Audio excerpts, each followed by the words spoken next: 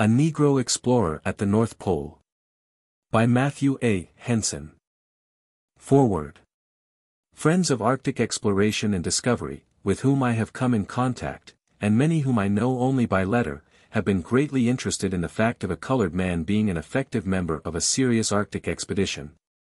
And going north, not once, but numerous times during a period of over 20 years, in a way that showed that he not only could and did endure all the stress of Arctic conditions and work, but that he evidently found pleasure in the work. The example and experience of Matthew Henson, who has been a member of each and of all my Arctic expeditions, since '91, my trip in 1886 was taken before I knew Henson, is only another one of the multiplying illustrations of the fact that race, or color, or bringing up, or environment, count nothing against a determined heart, if it is backed and aided by intelligence. Henson proved his fitness by long and thorough apprenticeship, and his participation in the final victory which planted the stars and stripes at the North Pole, and won for this country the international prize of nearly 4 centuries, is a distinct credit and feather in the cap of his race. As I wired Charles W. Anderson, Collector of Internal Revenue, and chairman of the dinner which was given to Henson in New York, in October, 1909. On the occasion of the presentation to him of a gold watch and chain by his admirers. I congratulate you and your race upon Matthew Henson. He has driven home to the world your great adaptability and the fiber of which you are made. He has added to the moral stature of every intelligent man among you. His is the hard-earned reward of tried loyalty, persistence, and endurance.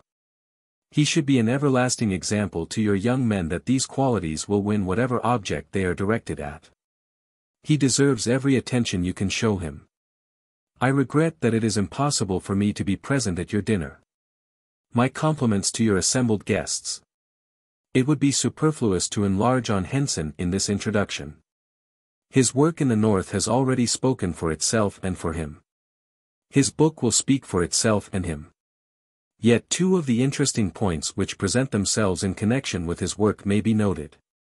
Henson, son of the tropics, has proven through years, his ability to stand tropical, temperate, and the fiercest stress of frigid, climate and exposure, while on the other hand, it is well known that the inhabitants of the highest north, tough and hardy as they are to the rigors of their own climate, succumb very quickly to the vagaries of even a temperate climate. The question presents itself at once, is it a difference in physical fiber, or in brain and willpower, or is the difference in the climatic conditions themselves? Again, it is an interesting fact that in the final conquest of the prize of the centuries, not alone individuals, but races were represented. On that bitter brilliant day in April, 1909, when the stars and stripes floated at the North Pole, Caucasian, Ethiopian, and Mongolian stood side by side at the apex of the earth, in the harmonious companionship resulting from hard work, exposure, danger, and a common object. R. E. Peary. Washington, December, 1911. How do you find this book? Any thoughts about the book or the author? Any suggestion for improvement? Please take a moment to share your thoughts in a comment. If you like it, share it with your friends who might enjoy it as well. Subscribe to keep in touch. Visit CompleteAudiobooks.com for more quality content. Introduction. One of the first questions which Commander Peary was asked when he returned home from his long, patient, and finally successful struggle to reach the pole was how it came about that, beside the 4 Eskimos, Matt Henson, a Negro, was the only man to whom was accorded the honor of accompanying him on the final dash to the goal. The question was suggested no doubt by the thought that it was but natural that the positions of greatest responsibility and honor on such an expedition would as a matter of course fall to the white men of the party rather than to a Negro. To this question, however, Commander Peary replied, in substance.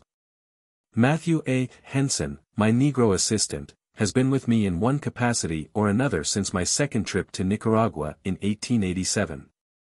I have taken him on each and all of my expeditions, except the first, and also without exception on each of my farthest sledge trips. This position I have given him primarily because of his adaptability and fitness for the work and secondly on account of his loyalty. He is a better dog driver and can handle a sledge better than any man living, except some of the best Eskimo hunters themselves. In short, Matthew Henson, next to Commander Peary, held and still holds the place of honor in the history of the expedition that finally located the position of the pole, because he was the best man for the place.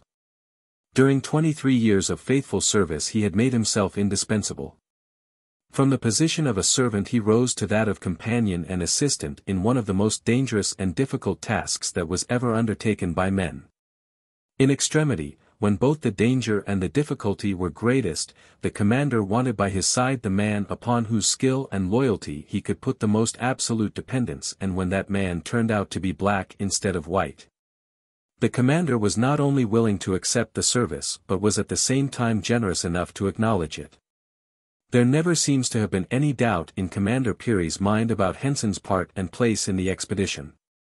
Matt Henson, who was born in Charles County, Maryland, August 8, 1866, began life as a cabin boy on an ocean steamship, and before he met Commander Peary had already made a voyage to China.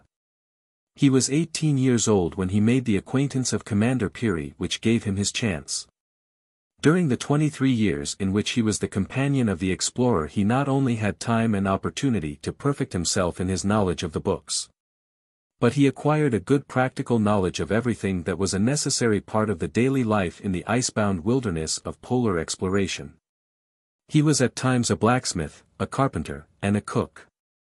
He was thoroughly acquainted with the life, customs, and language of the Eskimos.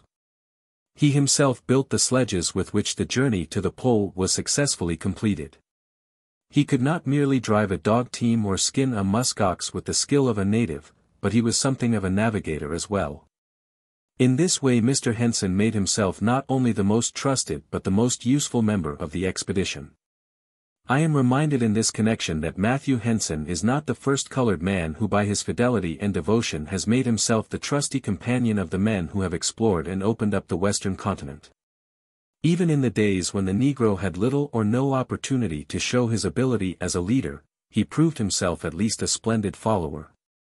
And there are few great adventures in which the American white man has engaged where he has not been accompanied by a colored man. Nearly all the early Spanish explorers were accompanied by Negroes. It is said that the first ship built in America was constructed by the slaves of Vasquez de Ayllon, who attempted to establish a Spanish settlement where Jamestown, Virginia, was later founded. Balboa had 30 Negroes with him, and they assisted him in constructing the first ship on the Pacific coast. 300 slaves were brought to this country by Cortés, the conqueror of Mexico, and it is said that the town of Santiago del Príncipe was founded by Negro slaves who later rebelled against their Spanish masters. Of the story of those earlier Negro explorers we have, aside from the Negro Estevan or Little Steve, who was the guide and leader in the search for the fabulous 7 cities, almost nothing more than a passing reference in the accounts which have come down to us. Now, a race which has come up from slavery, which is just now for the first time learning to build for itself homes, churches, schools. Which is learning for the first time to start banks, organize insurance companies, erect manufacturing plants, establish hospitals, a race which is doing all the fundamental things for the first time. Which has, in short, its history before it instead of behind.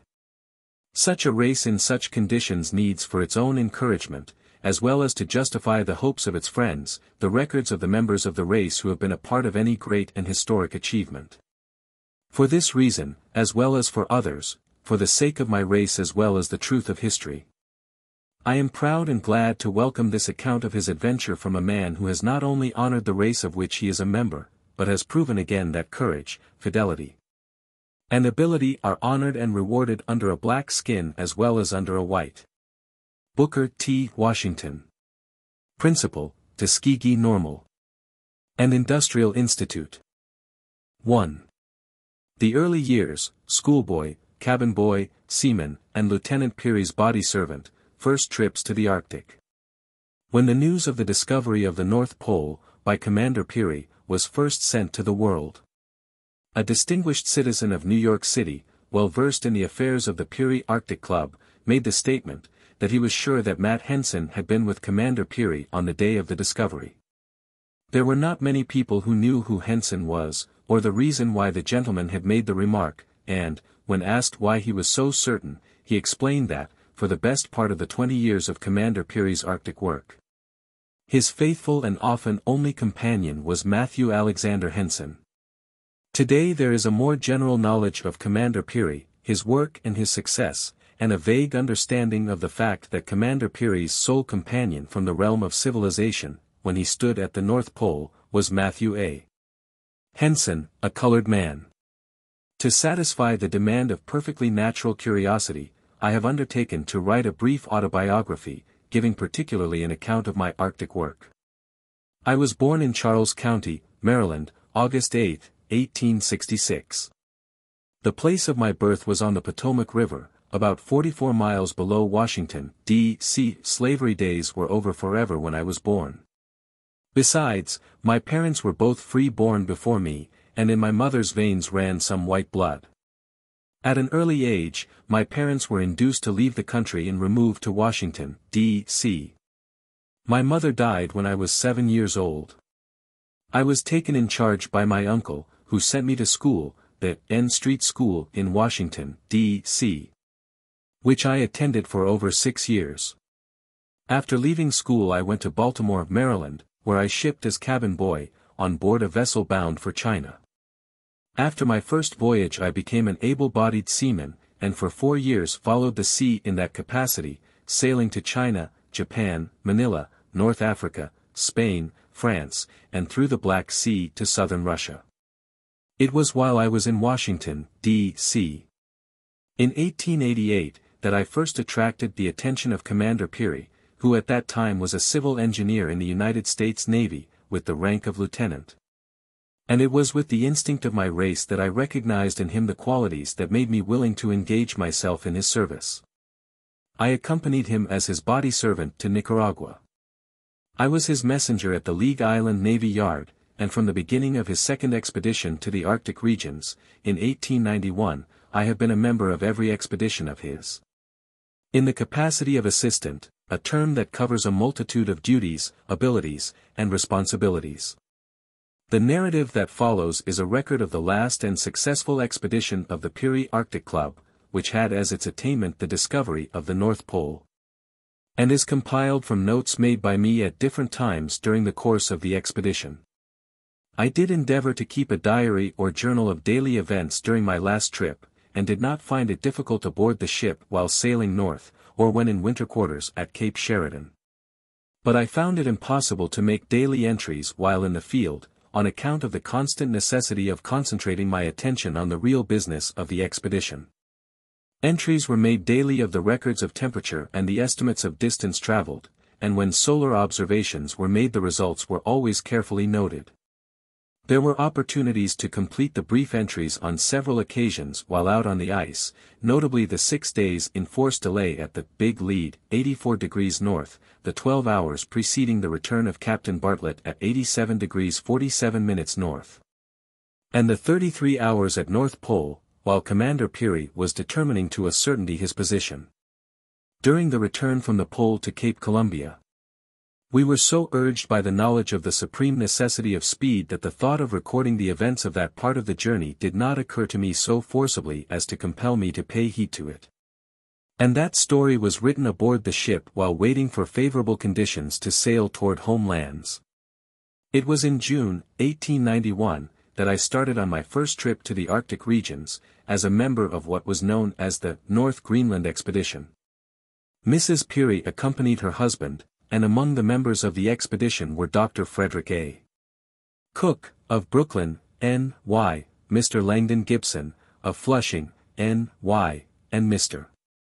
Evand Astrup, of Christiania, Norway, who had the honor of being the companion of Commander Peary in the first crossing of North Greenland, and of having an Eskimo at Cape York become so fond of him that he named his son for him. It was on this voyage north that Peary's leg was broken.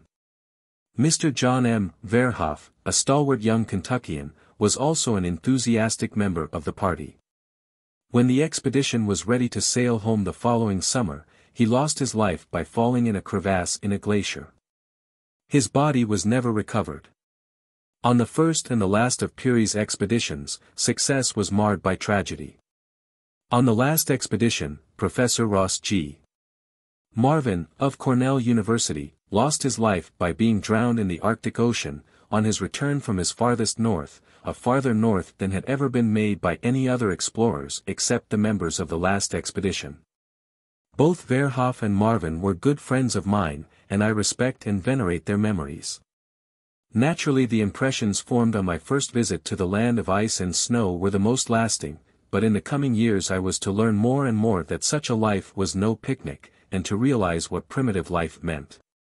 I was to live with a people who, the scientists stated, represented the earliest form of human life, living in what is known as the Stone Age, and I was to revert to that stage of life by leaps and bounds. And to emerge from it by the same sudden means. Many a time, for periods covering more than 12 months, I have been to all intents an Eskimo, with Eskimos for companions, speaking their language, dressing in the same kind of clothes, living in the same kind of dens. Eating the same food, enjoying their pleasures, and frequently sharing their griefs. I have come to love these people. I know every man, woman, and child in their tribe. They are my friends and they regard me as theirs. After the first return to civilization, I was to come back to the savage, ice, and rock-bound country 7 times more. It was in June, 1893, that I again sailed north with Commander Peary and his party on board the Falcon, a larger ship than the Kite, the one we sailed north in on the previous expedition, and with a much larger equipment. Including several burros from Colorado, which were intended for ice cap work, but which did not make good, making better dog food instead. Indeed, the dogs made life a burden for the poor brutes from the very start. Mrs. Peary was again a member of the expedition, as well as another woman, Mrs. Cross, who acted as Mrs. Peary's maid and nurse. It was on this trip that I adopted the orphan Eskimo boy, Kudluktu, his mother having died just previous to our arrival at the Red Cliffs. After this boy was washed and scrubbed by me, his long hair cut short, and his greasy, dirty clothes of skins and furs burned, a new suit made of odds and ends collected from different wardrobes on the ship made him a presentable young American. I was proud of him, and he of me. He learned to speak English and slept underneath my bunk. This expedition was larger in numbers than the previous one, but the results, owing to the impossible weather conditions, were by no means successful. And the following season all of the expedition returned to the United States except Commander Peary, Hugh J. Lee, and myself. When the expedition returned, there were 2 who went back who had not come north with us. Miss Marie Onegito Peary, aged about 10 months, who first saw the light of day at Anniversary Lodge on the 12th of the previous September, was taken by her mother to her kinfolks in the south. Mrs. Peary also took a young Eskimo girl, well known among us as Miss Bill, along with her, and kept her for nearly a year, when she gladly permitted her to return to Greenland and her own people. Miss Bill is now grown up, and has been married 3 times and widowed, not by death but by desertion. She is known as a Holy Terror. I do not know the reason why, but I have my suspicions. The memory of the winter of 1894 and 1895 and the summer following will never leave me. The events of the journey to 87 degrees 6 minutes in 1906 and the discovery of the North Pole in 1909 are indelibly impressed on my mind, but the recollections of the long race with death across the 450 miles of the ice cap of North Greenland in 1895, with Commander Peary and Hugh Lee, are still the most vivid. For weeks and weeks, across the seemingly never-ending wastes of the ice cap of North Greenland, I marched with Peary and Lee from Independence Bay and the land beyond back to Anniversary Lodge. We started on April 1, 1895, with 3 sledges and 37 dogs, with the object of determining to a certainty the northeastern terminus of Greenland. We reached the northern land beyond the ice cap, but the condition of the country did not allow much exploration, and after killing a few musk oxen we started on June 1 to make our return. We had 1 sledge and 9 dogs. We reached Anniversary Lodge on June 25, with 1 dog. The grim destroyer had been our constant companion, and it was months before I fully recovered from the effects of that struggle. When I left for home and God's country the following September, on board the good old Kite, it was with the strongest resolution to never again. No more. Forever. Leave my happy home in warmer lands. Nevertheless, the following summer I was again northward bound, with Commander Peary, to help him secure, and bring to New York, the 3 big meteorites that he and Lee had discovered during the winter of 1894 to 1895. The meteorites known as the Woman and the Dog were secured with comparative ease, and the work of getting the large 70-ton meteor, known as the Tent, into such a position as to ensure our securing it the following summer, was done. So it was not strange that the following summer I was again in Greenland, but the meteorite was not brought away that season. It is well known that the chief characteristic of Commander Peary is persistency, which, coupled with fortitude, is the secret of his success. The next summer, 1897, he was again at the island after his prize, and he got it this time and brought it safely to New York, where it now reposes in the American Museum of Natural History. As usual, I was a member of the party, and my back still aches when I think of the hard work I did to help load that monster aboard the Hope. It was during this voyage that Commander Peary announced his determination to discover the North Pole, and the following years, from 1898 to 1902, were spent in the Arctic. In 1900, the American record of farthest north, held by Lockwood and Brainerd, was equaled and exceeded, their cairn visited and their records removed. On April 21, 1902, a new American record of 84 degrees 17 minutes was made by Commander Peary, further progress north being frustrated by a lack of provisions and by a lane of open water, more than a mile wide. This lead or lane of open water I have since become more familiarly acquainted with. We have called it many names, but it is popularly known as the Big Lead. Going north, meeting it can be depended upon. It is situated just a few miles north of the 84th parallel, and is believed to mark the continental shelf of the land masses in the northern hemisphere. During the 4 years from 1898 to 1902, which were continuously spent in the regions about North Greenland, we had every experience, except death, that had ever fallen to the lot of the explorers who had preceded us. And more than once we looked death squarely in the face. Besides, we had many experiences that earlier explorers did not meet.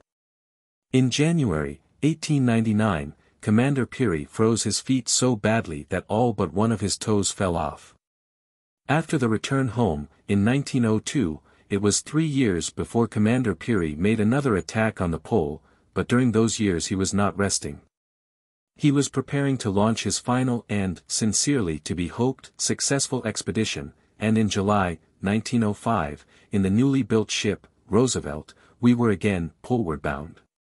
The following September, the Roosevelt reached Cape Sheridan, latitude 82 degrees 27 minutes north, under her own steam, a record unequaled by any other vessel, sail or steam.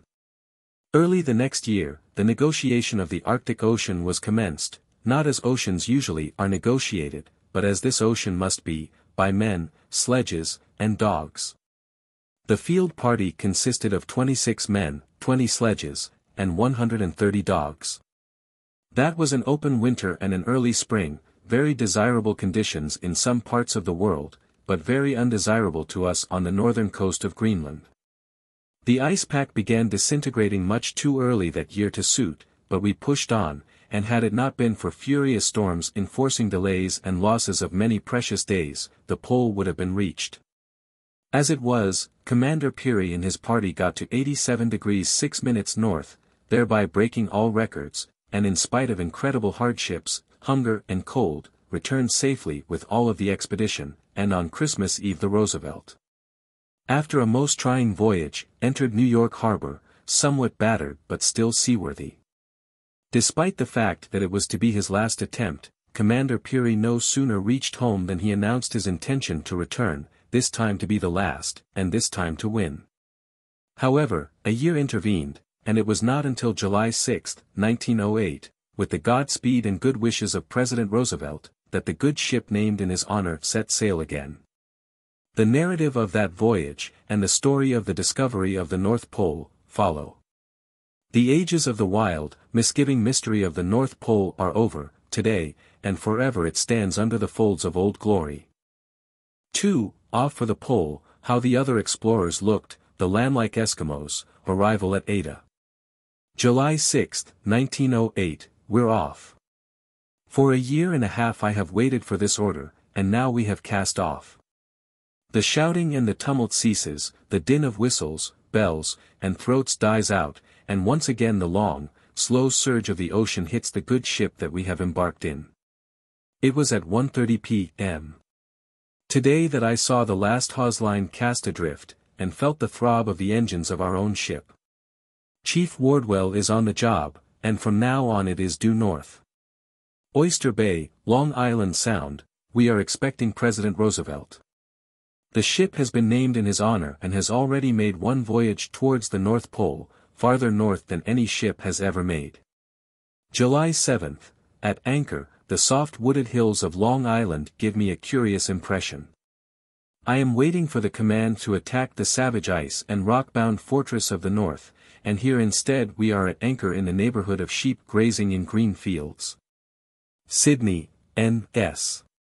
July 17, 1908, all of the expedition are aboard and those going home have gone. Mrs. Peary and the children, Mr. Borup's father, and Mr.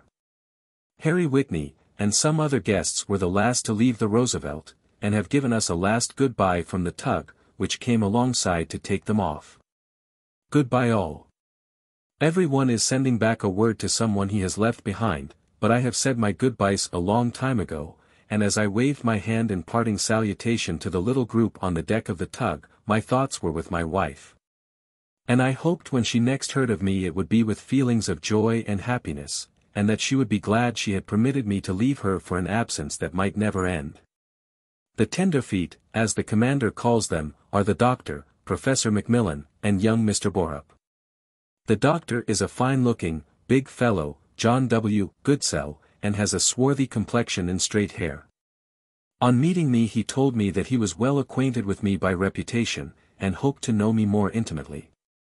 Professor Donald B. Macmillan is a professor in a college in Massachusetts, near Worcester, and I am going to cultivate his acquaintance. Mr. George Borup is the kid, only 21 years old but well set up for his age, always ready to laugh, and has thick, curly hair. I understand he is a record breaker in athletics. He will need his athletic ability on this trip.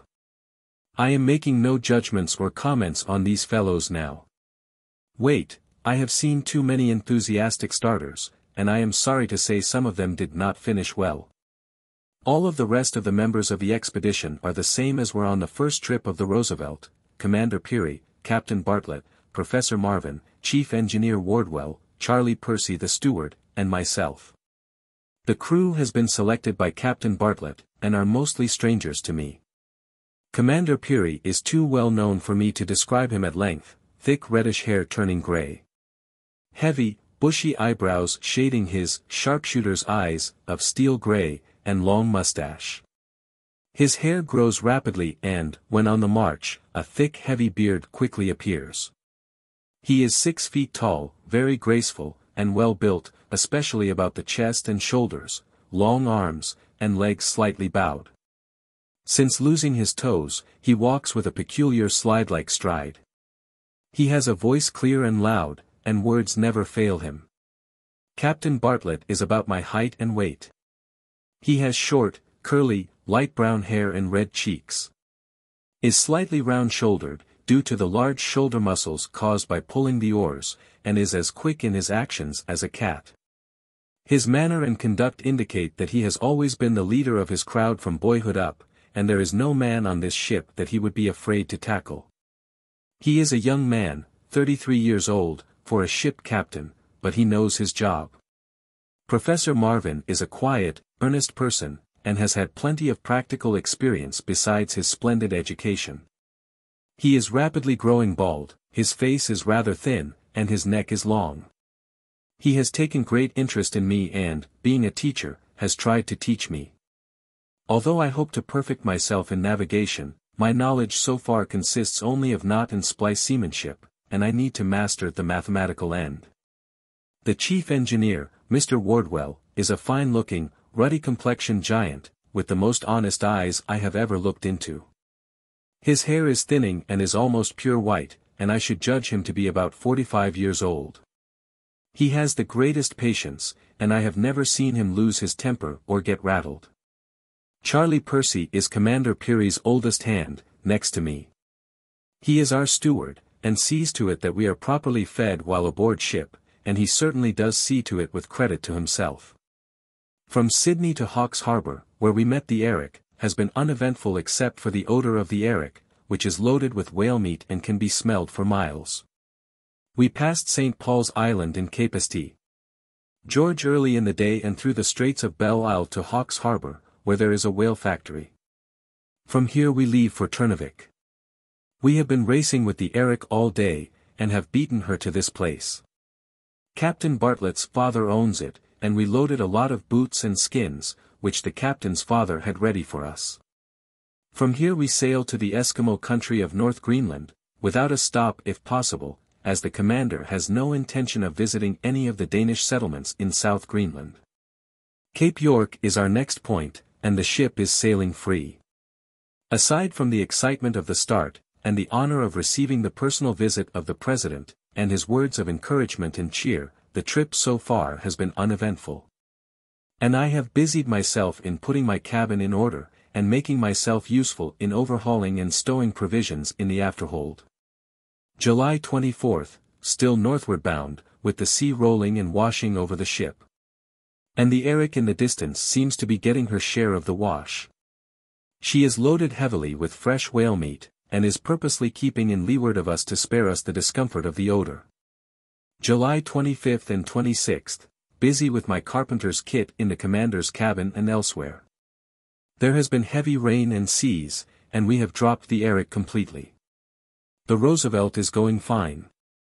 We can see the Greenland coast plainly, and today, the 29th, we raised and passed Disco Island. Icebergs on all sides. The light at midnight is almost as bright as early evening twilight in New York on the 4th of July, and the ice blink of the interior ice cap is quite plain. We have gone through Baffin's Bay with a rush and raised Duck Island about 10 a.m. and passed and dropped it by 2 p.m. I was ashore on Duck Island in 1891, on my first voyage north, and I remember distinctly the cairn the party built and the money they deposited in it. I wonder if it is still there. There is little use for money up here, and the place is seldom visited except by men from the whalers, when their ships are locked in by ice.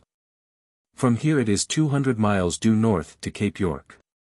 August 1st, arrived at Cape York Bay and went ashore with the party to communicate with the Eskimos, of whom there were 3 families. They remembered us and were dancing up and down the shore, and waving to us in welcome, and as soon as the bow of the boat had grazed the little beach, willing hands helped to run her up on shore. These people are hospitable and helpful, and always willing, sometimes too willing. As an example, I will tell how, at a settlement farther north, we were going ashore in one of the whaleboats. Captain Bartlett was forward, astraddle of the bow with the boat hook in his hands to fend off the blocks of ice, and knew perfectly well where he wanted to land, but the group of excited Eskimos were in his way, and though he ordered them back, they continued running about and getting in his way. In a very short while the captain lost patience and commenced to talk loudly and with excitement. Immediately Sipsu took up his language and parrot-like started to repeat the captain's exact words, "Get back there, get back, how in, do you expect me to make a landing?" And thus does the innocent lamb of the north acquire a civilized tongue. It is amusing to hear Kudluk in the most charming manner give Charlie a cussing that from any one else would cause Charlie to break his head open. For the last week I have been busy, with Matt. The commander wants you, Matt do this, and Matt do that, and with going ashore and trading for skins, dogs, lines, and other things, and also walrus hunting. I have been up to my neck in work, and have had small opportunity to keep my diary up to date. We have all put on heavy clothing. Not the regular fur clothes for the winter, but our thickest civilized clothing, that we would wear in midwinter in the States. In the middle of the day, if the sun shines, the heat is felt, but if foggy or cloudy, the heavy clothing is comfortable. All of the Eskimos want to come aboard and stay aboard. Some we want and will take along, but there are others we will not have or take along on a bet, and the pleasant duty of telling them so and putting them ashore falls to me. It is not a pleasant job to disappoint these people, but they would be a burden to us and in our way. Besides, we have left them a plentiful supply of needfuls, and our trading with them has been fair and generous. The crow's nest has been rigged upon the mainmast, and this morning, after breakfast, Mr. Whitney, 3 Eskimos, and myself started in Mr. Whitney's motorboat to hunt walrus. The motor gave out very shortly after the start, and the oars had to be used. We were fortunate in getting 2 walrus, which I shot, and then we returned to the ship for the whaleboat. We left the ship with 3 more Eskimos in the whaleboat, and got 4 more walrus. Sunday, at Kangerdluksoa, the land of the reindeer, and the one pleasant appearing spot on this coast.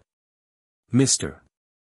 Whitney and his 6 Eskimo guides have gone hunting for deer, and I have been ashore to trade for dogs and furs, and have gotten 27 dogs, sealskin lines for lashings, a big bearskin, and some fox skins.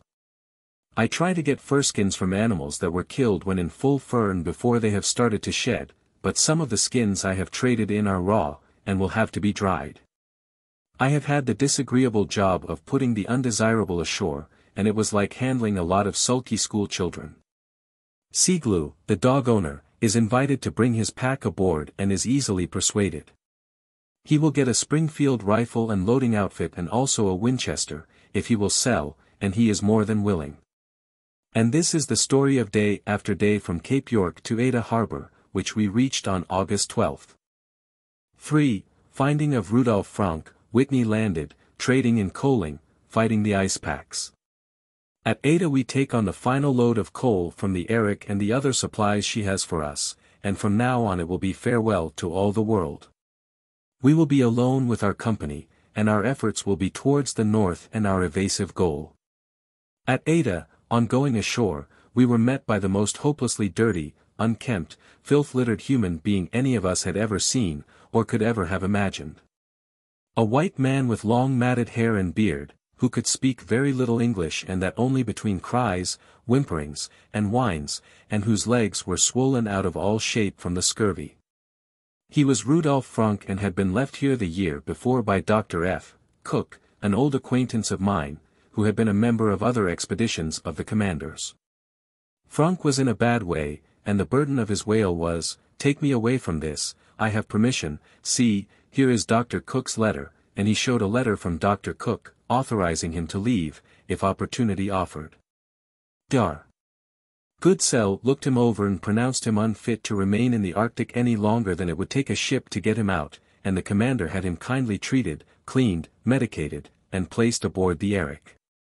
The poor fellow's spirits commenced to rise immediately and there is good chance of his recovery and safe return home.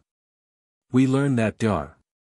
Cook, with 2 Eskimo boys, is over on the Grant Land side, and in probably desperate circumstances, if he is still alive. The commander has issued orders in writing to Murphy and Billy Pritchard to be on the lookout for him and give him all the help he may need, and has also instructed the Eskimos to keep careful watch for any traces of him while on their hunting trips. There is a cache of Dr. Cook's provisions here, which Frank turned over to the commander, and Mr. Whitney has agreed to help Murphy and Billy to guard it. Mr. Harry Whitney is one of the party of men who came here on the Eric to hunt in this region, and he has decided to stay here at Ada for the winter and wait for a ship to take him out next summer. The other 2 members of the hunting party, Mr. Larned and Mr. Norton, returned on the Eric. If Mr. Whitney had asked me my advice, I would not have suggested that he remain, because, although he has a fine equipment, there will not be much sport in his experience, and there will be a great deal of roughness. He will have to become like the Eskimos and they will be practically his only companions. However, Mr. Whitney has had a talk with the commander in the cabin of the Roosevelt, and the commander has given his consent and best wishes. Mr. Whitney's supplies have been unloaded and some additions from the Eric made, and there is no reason to fear for his safety. August 8, 1908, my 42nd birthday. I have not mentioned it to anyone, and there's only one other besides myself who knows that today I am twice 3 times 7 years of age. 17 years ago today, Commander Peary, hobbling about on his crutches with his right leg in a sling, insisted on giving me a birthday party. I was 25 years old then, and on the threshold of my Arctic experience. Never before in my life had the anniversary of my birth been celebrated, and to have a party given in my honor touched me deeply. Mrs. Peary was a member of the expedition then, and I suppose that it was due to her that the occasion was made a memorable one for me. Last year, I was aboard the Roosevelt in the shadow of the Statue of Liberty, in New York Bay, and was treated to a pleasant surprise by my wife. Commander Peary gave me explicit instructions to get Nipsangwa and Maya ashore as quick as the Creator would let them, but to be sure that their 7 curs were kept aboard, these 2 huskies having exalted ideas as to their rights and privileges. Ijingwa, or Karko as we knew him, and Kudlugna and his family were to come aboard. Acting under orders, I obeyed, but it was not a pleasant task. I have known men who needed dogs less to pay a great deal more for one pup than was paid to Nipsangwa for his pack of 7. The dogs are a valuable asset to this people, and these 2 men were dependent on their little teams to a greater extent than on the plates and cups of tin which they received in exchange for them. August 8 to 9, 1908, have been trading with the natives without any trouble. They will give anything I want for anything that I have that they want. It's a shame to take the money, or, as money is unknown up here and has no value, I should say that I should be ashamed to take such an advantage of them, but if I should stop to consider the freight rates to this part of the world. No doubt a hatchet or a knife is worth just what it can be traded in for. The ship has been rapidly littering up until it is now in a most perfect state of dirtiness, and in order to get the supplies from the Erik, coal, etc., the movable articles, dogs, Eskimos, etc., will have to be shifted, and yours truly is helping. The dogs have been landed on a small island in the bay, where they are safe and cannot run away, and they can have a glorious time, fighting and getting acquainted with each other. Some of the Eskimos' goods are ashore, some aboard the Erik, and the rest forward on the roof of the deckhouse, while the Roosevelt is getting her coal aboard. The loading of the meat and coal has been done by the crews of the ships, assisted and hampered by some of the Eskimos, and I have been walrus hunting, and taxidermizing. That is, I have skinned a pair of walrus so that they can be stuffed and mounted. This job has been very carefully, and I think successfully, done, and the skins have been towed ashore. The hearts, livers, and kidneys have been brought aboard, and the meat is to be loaded tomorrow. 2 boatloads of bones have been rowed over to Dog Island for dog food. Coaling and stowing of whale meat aboard the Roosevelt was finished at noon, August 15, and all day Sunday, August 16, all hands were at the job transferring to the Erik the boxes of provisions that were to be left at the cache at Ada. Bosun Murphy and Billy Pritchard, the cabin boy, are to stay as guard until the return of the Roosevelt next summer. A blinding storm of wind and snow prevented the Roosevelt from starting until about 2:30 p.m. When, with all the dogs howling, the whistle tooting, and the crew and members cheering, we steamed out of the harbor into Smith Sound, and a thick fog which compelled half-speed past Littleton Island and into heavy pack ice. Captain Bartlett was navigating the ship, and his Eagle Eye found a lane of open water from Cape Sabine to Back Peninsula and open water from Ellesmere Land halfway across Buchanan Bay, but this lead closed on him, and the Roosevelt had to stop. Late in the evening, the ice started to move and grind alongside of the ship, but did no damage except scaring the Eskimos. Daylight still kept up, and we went to sleep with our boots on. From Ada to Cape Sheridan, which was to be our last point north in the ship, consumed 21 days of the hardest kind of work imaginable for a ship, actually fighting for every foot of the way against the almost impassable ice. For another ship it would have been impassable, but the Roosevelt was built for this kind of work, and her worth and ability had been proven on the voyage of 1905. The constant jolting, bumping, and jarring against the ice packs, forwards and backwards, the sudden stops and starts and the frequent storms made work in comfort aboard ship all but impossible. Had it been possible to be ashore at some point of vantage, to witness the struggles of our little ship against her giant adversaries would have been an impressive sight. I will not dwell on the trying hours and days of her successful battle, the 6 days of watching and waiting for a chance to get out of our dangerous predicament in Lincoln Bay, the rounding of the different capes en route, or the horrible jams in Lady Franklin Bay. The good ship kept at the fight and won by sheer bulldog tenacity and pluck. Life aboard her during those 21 days was not one sweet song, but we did not suffer unusually, and a great deal of necessary work was done on our equipments. The Eskimo women sewed diligently on the fur clothing we were to wear during the coming winter, and I worked on the sledges that were to be used. Provisions were packed in compact shape and everyone was busy. 2 caches of provisions were made ashore in the event of an overland retreat, and the small boats were fully provisioned as a precaution against the loss of the ship. We did not dwell on the thought of losing it, but we took no chances. Meeting with continual rebuffs, but persistently forging ahead and gaining deliberately day by day, the Roosevelt pushed steadily northward through the ice-encumbered waters of Kane Basin, Kennedy and Robeson channels, and around the northeast corner of Grant Land to the shelter of Cape Sheridan, which was reached early in the afternoon of September 5, 1908.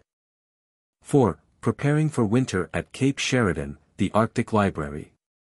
Now that we had reached Cape Sheridan in the ship, everyone's spirits seemed to soar. It was still daylight, with the sun above the horizon, and although 2 parties had been landed for hunting, no one seemed to be in any particular hurry. The weather was cold but calm, and even in the rush of unloading the ship I often heard the hum of songs, and had it not been for the fur-jacketed men who were doing the work, it would not have been difficult for me to imagine myself in a much warmer climate. Of course, in accordance with my agreement with some other members of this expedition, I kept my eye on the commander, and although it was not usual for him to break forth into song, I frequently heard him humming a popular air. And I knew that for the present all was well with him. With the ship lightened, by being unloaded, to a large extent, of all of the stores, she did not very appreciably rise, but the commander and the captain agreed that she could be safely worked considerably closer to the shore. Inside of the tide crack possibly. And the Roosevelt was made fast to the ice foot of the land, with a very considerable distance between her and open water. Her head was pointed due north, and affairs aboard her assumed regulation routine. The stores ashore were contracted, and work on getting them into shape for building temporary houses was soon underway. The boxes of provisions themselves formed the walls, and the roofing was made from makeshifts such as sails, overturned whaleboats, and rocks. And had the ship got adrift and been lost, the houses on shore would have proved ample and comfortable for housing the expedition. A ship, and a good one like the Roosevelt, is the prime necessity in getting an expedition within striking distance of the pole, but once here the ship, and no other boat, but the Roosevelt could get here, is not indispensable. And accordingly all precautions against her loss were taken. It is a fact that Arctic expeditions have lost their ships early in the season and in spite of the loss have done successful work. The last Ziegler polar expedition of 1903 to 1905 is an example. In the ship America they reached Crown Prince Rudolph Island on the European route, and shortly after landing, in the beginning of the long night, the America went adrift, and has never been seen since. It is not difficult to imagine her still drifting in the lonely Arctic Ocean, with not a soul aboard, a modern phantom ship in a sea of eternal ice. A more likely idea is that she has been crushed by the ice, and sunk, and the skeleton of her hulk strewn along the bottom of the sea, full many a fathom deep. However, the depressing probabilities of the venture we are on are not permitted to worry us.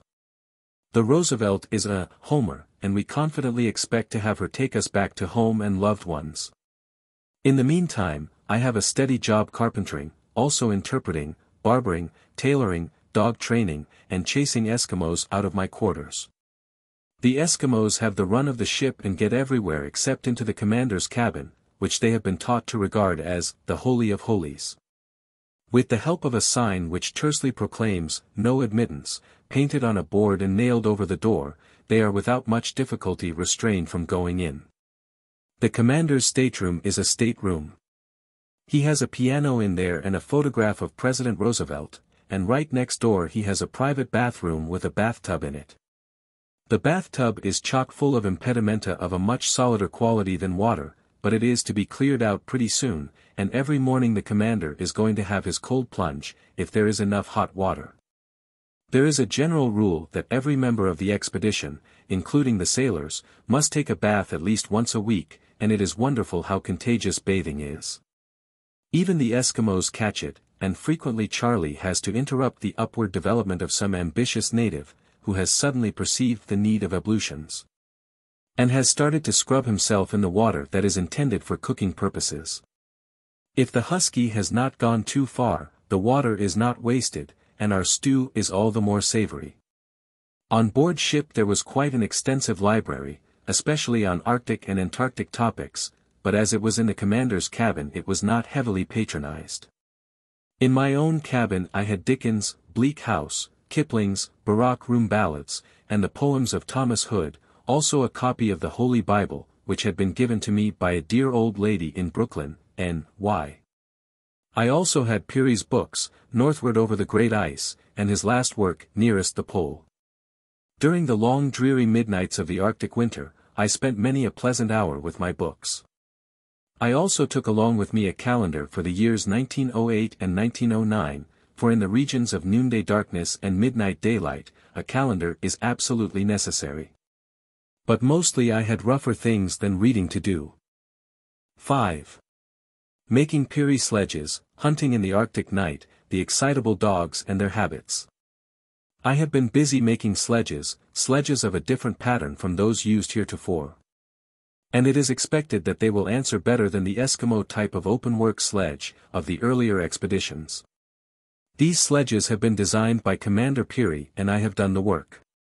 The runners are longer, and are curved upwards at each end, so that they resemble the profile of a canoe, and are expected to rise over the inequalities of the ice much better than the old style. Lashed together with sealskin thongs, about 12 feet long, by 2 feet wide and 7 inches high, the load can be spread along their entire length instead of being piled up, and a more even distribution of the weights is made. The Eskimos, used to their style of sledge, are of the opinion that the new style will prove too much for one man and an ordinary team to handle. But we have given both kinds a fair trial and it looks as if the new type has the old beaten by a good margin.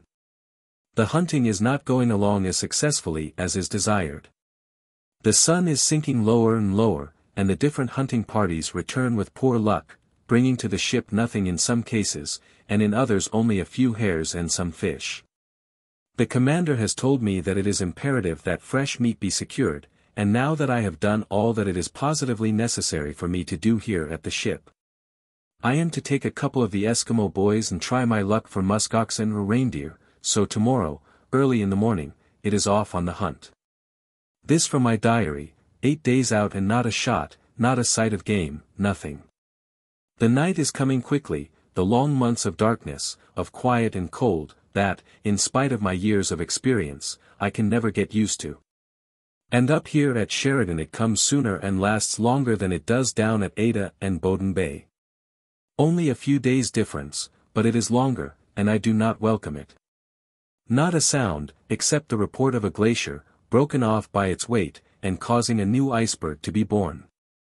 The black darkness of the sky, the stars twinkling above, and hour after hour going by with no sunlight. Every now and then a moon when storms do not come, and always the cold, getting colder and colder, and me out on the hunt for fresh meat. I know it, the same old story, a man's work and a dog's life, and what does it amount to? What good is to be done? I am tired, sick, sore, and discouraged. The main thing was game, but I had a much livelier time with some members of the Peary Arctic Club's expedition known as our four-footed friends, the dogs. The dogs are ever interesting. They never bark, and often bite, but there is no danger from their bites. To get together a team that has not been tied down the night before is a job. You take a piece of meat, frozen as stiff as a piece of sheet iron, in one hand, and the harness in the other, you single out the cur you are after, make proper advances. And when he comes sniffling and snuffling and all the time keeping at a safe distance, you drop the sheet iron on the snow, the brute makes a dive, and you make a flop, you grab the nearest thing grabbable, ear, leg, or bunch of hair, and do your best to catch his throat, after which, everything is easy. Slip the harness over the head, push the forepaws through, and there you are, one dog hooked up and harnessed. After licking the bites and sucking the blood, you tie said dog to a rock and start for the next one. It is only a question of time before you have your team. When you have them, leave them alone, they must now decide who is fit to be the king of the team, and so they fight, and once they have decided, the king is king. A growl from him, or only a look, is enough, all obey, except the females, and the females have their way, for, true to type, the males never harm the females, and it is always the females who start the trouble. The dogs when not hitched to the sledges were kept together in teams and tied up, both at the ship and while we were hunting. They were not allowed to roam at large, for past experience with these customers had taught us that nothing in the way of food was safe from the attack of Eskimo dogs. I have seen tin boxes that had been chewed open by dogs in order to get at the contents, tin cans of condensed milk being gnawed like a bone, and skin clothing being chewed up like so much gravy. Dog fights were hourly occurrences, and we lost a great many by the ravages of the mysterious Arctic disease, Pablocto, which affects all dog life and frequently human life. Indeed, it looked for a time as if we should lose the whole pack, so rapidly did they die, but constant care and attention permitted us to save most of them, and the fittest survived. Next to the Eskimos, the dogs are the most interesting subjects in the Arctic regions, and I could tell lots of tales to prove their intelligence and sagacity. These animals, more wolf than dog, have associated themselves with the human beings of this country as have their kin in more congenial places of the earth. Wide head, sharp nose, and pointed ears, thick wiry hair, and, in some of the males, a heavy mane, thick bushy tail, curved up over the back, deep chest and 4 legs wide apart, a typical Eskimo dog is the picture of alert attention. They are as intelligent as any dog in civilization, and 1,000 times more useful. They earn their own livings and disdain any of the comforts of life. Indeed, it seems that when life is made pleasant for them they get sick, lie down and die. And when out on the march, with no food for days, thin, gaunt skeletons of their former selves, they will drag at the traces of the sledges and by their uncomplaining conduct, inspire their human companions to keep on. Without the Eskimo dog, the story of the North Pole would remain untold. For human ingenuity has not yet devised any other means to overcome the obstacles of cold, storm, and ice that nature has placed in the way than those that were utilized on this expedition. 6. The Peary Plan, a Rain of Rocks, my friends the Eskimos. The story of the winter at Cape Sheridan is a story unique in the experience of Arctic exploration. Usually it is the rule to hibernate as much as possible during the period of darkness, and the party is confined closely to headquarters. The Peary Plan is different, and constant activity and travel were insisted on. There were very few days when all of the members of the expedition were together, after the ship had reached her destination. Hunting parties were immediately sent out, for it was on the big game of the country that the expedition depended for fresh meat. Professor Marvin commenced his scientific work, and his several stations were all remote from headquarters. And all winter long, parties were sledging provisions, equipment, etc., to Cape Columbia, 93 miles northwest, in anticipation of the journey to the pole. Those who remained at headquarters did not find life an idle dream. There was something in the way of work going on all of the time. I was away from the ship on 2 hunting trips of about 10 days each, and while at headquarters, I shaped and built over 24 sledges, besides doing lots of other work. Naturally there were frequent storms and intense cold, and in regard to the storms of the Arctic regions of North Greenland and Grant Land, the only word I can use to describe them is terrible, in the fullest meaning it conveys. The effect of such storms of wind and snow, or rain, is abject physical terror, due to the realization of perfect helplessness. I have seen rocks 100 and 150 pounds in weight picked up by the storm and blown for distances of 90 or 100 feet to the edge of a precipice. And there of their own momentum go hurtling through space to fall in crashing fragments at the base. Imagine the effect of such a rainfall of death-dealing boulders on the feelings of a little group of 3 or 4, who have sought the base of the cliff for shelter. I have been there, and I have seen one of my Eskimo companions felled by a blow from a rock 84 pounds in weight, which struck him fairly between the shoulder blades, literally knocking the life out of him. I have been there, and believe me, I have been afraid. A 100-pound box of supplies, taking an aerial joy ride, during the progress of a storm down at Anniversary Lodge in 1894, struck Commander Peary a glancing blow which put him out of commission for over a week. These mighty winds make it possible for the herbivorous animals of this region to exist. They sweep the snow from vast stretches of land, exposing the hay and dried dwarf willows, that the hare, musk oxen, and reindeer feed on. The Eskimo families who came north to Cape Sheridan with us on the Roosevelt found life much more ideal than down in their native land. It was a pleasure trip for them, with nothing to worry about, and everything provided. Some of the families lived aboard ship all through the winter, and some in the boxhouse on shore. They were perforce much cleaner in their personal habits than they were wont to be in their own home country, but never for an instant does the odor or appearance of an Eskimo's habitation suggest the rose or geranium. The aroma of an East Side lunchroom is more like it. There were 39 Eskimos in the expedition, men, women and children, for the Eskimo travels heavy and takes his women and children with him as a matter of course. The women were as useful as the men, and the small boys did the ship's chores, sledging in fresh water from the lake, etc. They were mostly in families. But there were several young, unmarried men, and the unattached, much married and divorced Miss Bill, who domiciled herself aboard the ship and did much good work with her needle. She was my seamstress, and the thick fur clothes worn on the trip to the pole were sewn by her. The Eskimos lived as happily as in their own country and carried on their domestic affairs with almost the same carefree irregularity as usual. The best-natured people on earth, with no bad habits of their own, but a ready ability to assimilate the vices of civilization. 20 years ago, when I first met them, not one used tobacco or craved it. Today every member of the tribe has had experience with tobacco, craves it, and will give most everything, except his gun, to get it. Even little toddlers, 3 and 4 years old, will eat tobacco and, strange to say, it has no bad effect. They get tobacco from the Danish missionaries and from the sailors on board the whaling, seal, and walrus ships. Whiskey has not yet gotten in its demoralizing work. It is my conviction that the life of this little tribe is doomed, and that extinction is nearly due. It will be caused partly by themselves, and partly by the misguided endeavors of civilized people. Every year their number diminishes. In 1894, Hugh J. Lee took the census of the tribe, and it numbered 253. In 1906, Professor Marvin found them to have dwindled to 207.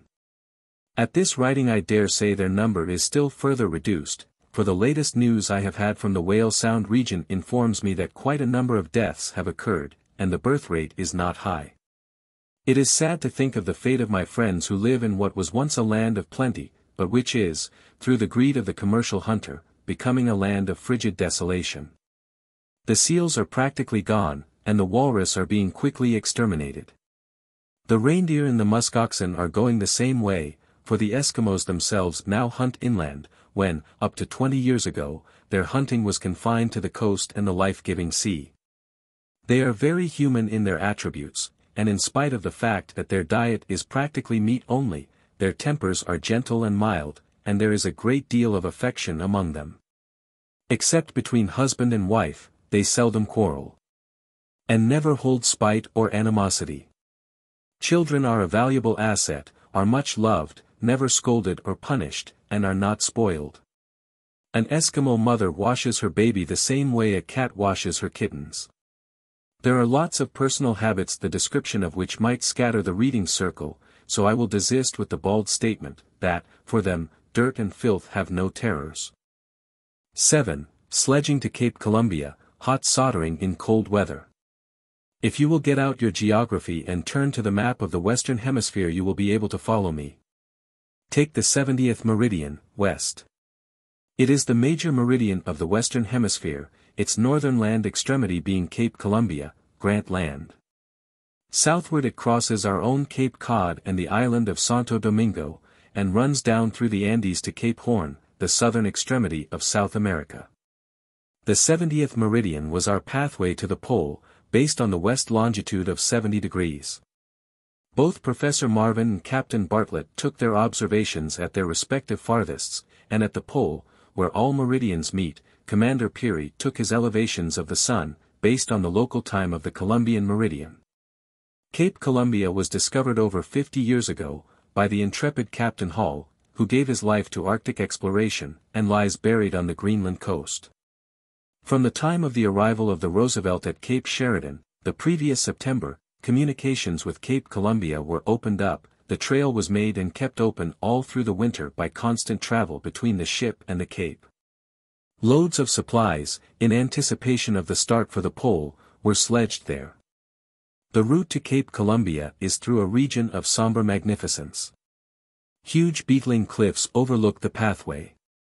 Dark savage headlands, around which we had to travel, project out into the ice-covered waters of the ocean, and vast stretches of wind-swept plains meet the eye in alternate changes. From Cape Sheridan to Cape Columbia is a distance of 93 miles.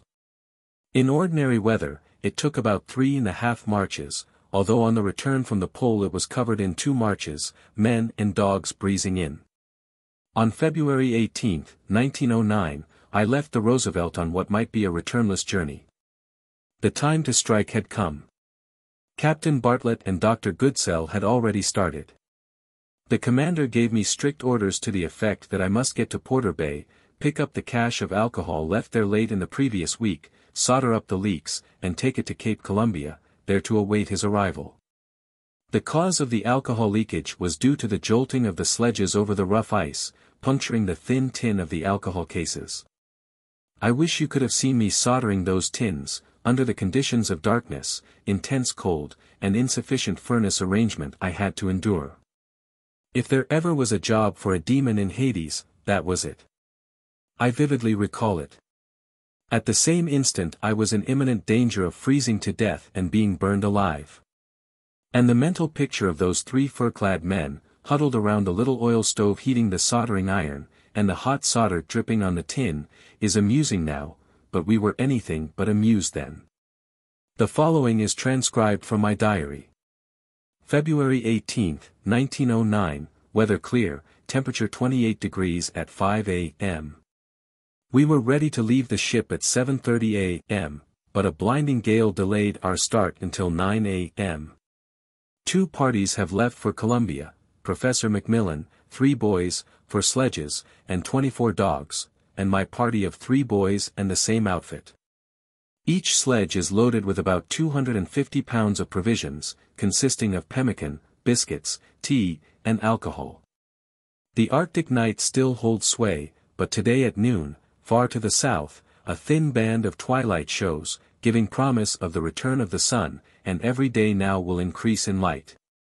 Heavy going to Porter Bay, where we are to spend the night, and as soon as rested start to work soldering up the 36 leaky alcohol tins left there by George Borup last week. Professor Macmillan and his party have not shown up yet. They dropped behind at Cape Richardson and we are keeping a watch for them. Snow still drifting and the wind howling like old times. Have had our evening meal of travel rations. Pemmican, biscuits, and tea and condensed milk, which was eaten with a relish. 2 meals a day now, and big work between meals. No sign of Professor Macmillan and his crew, so we are going to turn in. The other igloo is waiting for him and the storm keeps up. February 19, 1909, it was 6 a.m. when I routed out the boys for breakfast. I am writing while the tea is brewing. Had a good sleep last night when I did get to sleep. Snoring, talk about snoring. Sleeping with Eskimos on either side, who have already fallen asleep, is impossible. The only way to get asleep is to wake them up, get them good and wide awake, inquire solicitously as to their comfort, and before they can get to sleep fall asleep yourself. After that, their rhythmic snores will only tend to soothe and rest you. Worked all day soldering the tins of alcohol, and a very trying job it was. I converted the oil stove into an alcohol burner, and used it to heat the irons. It took some time for me to gauge properly the height above the blue flame of the alcohol at which I would get the best results in heating the irons, but at last we found it. A cradle-shaped support made from biscuit-can wire was hung over the flame about an inch above it, and while the boys heated the irons, I squatted on my knees with a case of alcohol across my lap and got to work. I had watched Mr. Wardwell aboard the ship solder up the cases, and I found that watching a man work, and doing the same thing yourself, were two different matters. I tried to work with mittens on, I tried to work with them off. As soon as my bare fingers would touch the cold metal of the tins, they would freeze, and if I attempted to use the mittens they would singe and burn, and it was impossible to hold the solder with my bearskin gloves on. But keeping everlastingly at it brings success, and with the help of the boys the work was slowly but surely done. Early this evening Professor Macmillan and his caravan arrived. He complimented me on the success of my work and informed me that they camped at Cape Richardson last night and that the trail had been pretty well blown over by the storm, but that the sledge tracks were still to be seen. Dead tired, but not cold or uncomfortable. The stew is ready and so am I. Good night. February 20th, wind died down, sky clear, and weather cold as usual. Our next point is Sail Harbor, and after breakfast we set out.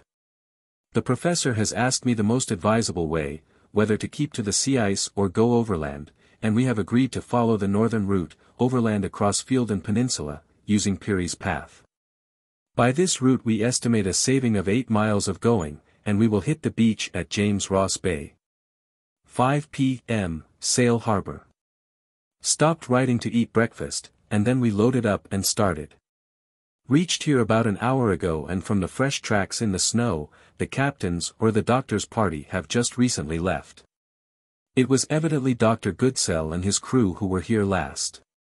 For Captain Bartlett left the Roosevelt on February 15th and the doctor did not leave until the 16th. The going has been heavy, due to loose snow and heavy winds. Also intense cold, the thermometers are all out of commission, due to bubbles. But a frozen bottle of brandy proves that we had at least 45 degrees of cold. The igloo I built last December 5th is the one my party are camped in. Professor Macmillan and his party kept up with us all day, and it was pleasant to have his society. Writing is difficult, the kettle is boiled, so here ends today's entry. February 21st, easy wind, clear sky, but awful cold. Going across Clements Markham Inlet was fine, and we were able to steal a ride on the sledges most of the way, but we all had our faces frosted, and my short flat nose, which does not readily succumb to the cold, suffered as much as did Macmillan's. Even these men of iron, the Eskimos, suffered from the cold, Uta freezing the great toe of his right foot. Perforce, he was compelled to thaw it out in the usual way. That is, taking off his cammock and placing his freezing foot under my bearskin shirt, the heat of my body thawing out the frozen member. Cape Colon was reached about 9:30 this morning. There we reloaded, and I fear overloaded, the sledges, from the cache which has been placed there. Our loads average about 550 pounds per sledge and we have left a lot of provisions behind. We are at Cape Good Point, having been unable to make Cape Columbia, and have had to build an igloo. With our overloaded sledges this has been a hard day's work. The dogs pulled, and we pushed, and frequently lifted the heavily loaded sledges through the deep, soft snow, but we did not dump any of our loads. Although the boys wanted to, I would not stand for it. The bad example of seeing some piles of provision cases which had been unloaded by the preceding parties was what put the idea in their heads. We will make Cape Columbia tomorrow and will have to do no backtracking. We are moving forward. I have started for a place, and do not intend to run back to get a better start. February 22nd, 1909, Cape Columbia. We left Cape Good Point at 7 a.m. and reached Cape Columbia at 8 p.m. No wind, but weather thick and hazy, and the same old cold. About 2 miles from Good Point, we passed the doctor's igloo. About a mile beyond this, we passed the Crystal Palace that had been occupied by the captain. 6 miles farther north, we passed a second igloo, which had been built by the doctor's party. How did we know who had built and occupied these igloos? It was easy, as an Eskimo knows and recognizes another Eskimo's handwork, the same as you recognize the handwriting of your friends. I noted the neat, orderly, ship-shape condition of the captain's igloo, and the empty cocoa tins scattered around the doctor's igloo. The doctor was the only one who had cocoa as an article of supply. Following the trail 4 miles farther north, we passed the captain's second igloo. He had unloaded his 3 sledges here and gone on to Parr Bay to hunt muskoxen. We caught up with the doctor and his party at the end of the ice foot and pushed on to Cape Columbia. We found but one igloo here, and I did the "after you my dear Alphonse," and the doctor got the igloo. My boys and I have built a good big one in less than an hour, and we are now snug and warm. 8. In camp at Columbia, literary igloos, the magnificent desolation of the Arctic. Our heavy furs had been made by the Eskimo women on board the ship and had been thoroughly aired and carefully packed on the sledges. We were to discard our old clothes before leaving the land and endeavor to be in the cleanest condition possible while contending with the ice, for we knew that we would get dirty enough without having the discomfort of vermin added. It is easy to become vermin-infested, and when all forms of life but man and dog seem to have disappeared, the bedbug still remains. Each person had taken a good hot bath with plenty of soap and water before we left the ship, and we had given each other what we called a prizefighter's haircut. We ran the clippers from forehead back, all over the head, and we looked like a precious bunch, but we had hair enough on our heads by the time we came back from our 3 months' journey, and we needed a few more baths and new clothes. When I met Dr. Goodsell at Cape Columbia, about a week after he had left the ship, he had already raised quite a beard, and, as his hair was black and heavy, it made quite a change in his appearance. The effect of the long period of darkness had been to give his complexion a greenish-yellow tinge. My complexion reminded him of a ginger cake with too much saleratus in it. February 23, heavy snowfall but practically no wind this morning at 7 o'clock, when Dr. Goodsell left his igloo for Cape Colon to pick up the load he had left there when he lightened his sledges, also some loads of pemmican and biscuits that had been cached. We had supper together and also breakfast this morning, and as we ate we laughed and talked, and I taught him a few tricks for keeping himself warm. In spite of the snow, which was still falling, I routed out my boys, and in the dark we left camp for the western side of the Cape, to get the 4 sledge loads of rations that had been taken there the previous November. Got the loads and pushed south to Cape Aldrich, which is a point on the promontory of Cape Columbia. From Cape Aldrich the commander intends to attack the sea ice. After unloading the supplies on the point, we came back to camp at Cape Columbia. Shortly afterwards Captain Bartlett came into camp from his muskox hunt around Parr Bay. He had not shot a thing and was very tired and discouraged, but I think he was glad to see me. He was so hungry that I gave him all the stew, which he swallowed whole. Macmillan and his party showed up about an hour after the captain, and very shortly after George Borup came driving in, like an Eliza Johnson, a swingin' down the line. I helped Mr. Borup build his igloo, for which he was grateful. He is a plucky young fellow and is always cheerful. He told us that Professor Marvin, according to the schedule, had left the ship on the 20th, and the commander on the 21st, so they must be well on the way. While waiting in this camp for the commander and Professor Marvin to arrive, we had plenty of work. Readjusting the sledge loads and also building snow houses and banking them with blocks of snow, for the wind had eroded one end of my igloo and completely raised it to the level of the ground. And a more solidly constructed igloo was necessary to withstand the fury of the gale. We kept a fire going in one igloo and dried our mittens and kamiks. Though the tumpa, plunk of the banjo was not heard, and our campfires were not scenes of revelry and joy, I frequently did the double shuffle and an old Virginia breakdown, to keep my blood circulating. The hours preceding our advance from Cape Columbia were pleasantly spent, though we lost no time in literary debates. There were a few books along. Out on the ice of the polar ocean, as far as reading matter went, I think Dr. Goodsell had a very small set of Shakespeare, and I know that I had a Holy Bible. The others who went out on the ice may have had reading matter with them, but they did not read it out loud, and so I am not in a position to say what their literary tastes were. Even on shipboard, we had no pigskin library or 5-foot shelf of sleep producers, but each member had some favorite books in his cabin, and they helped to form a circulating library. While we waited here, we had time to appreciate the magnificent desolation about us. Even on the march, with loaded sledges and tugging dogs to engage attention, unconsciously one finds oneself with wits wool-gathering and eyes taking in the scene. And suddenly being brought back to the business of the hour by the fiend-like conduct of his team. There is an irresistible fascination about the regions of northernmost Grant Land that is impossible for me to describe.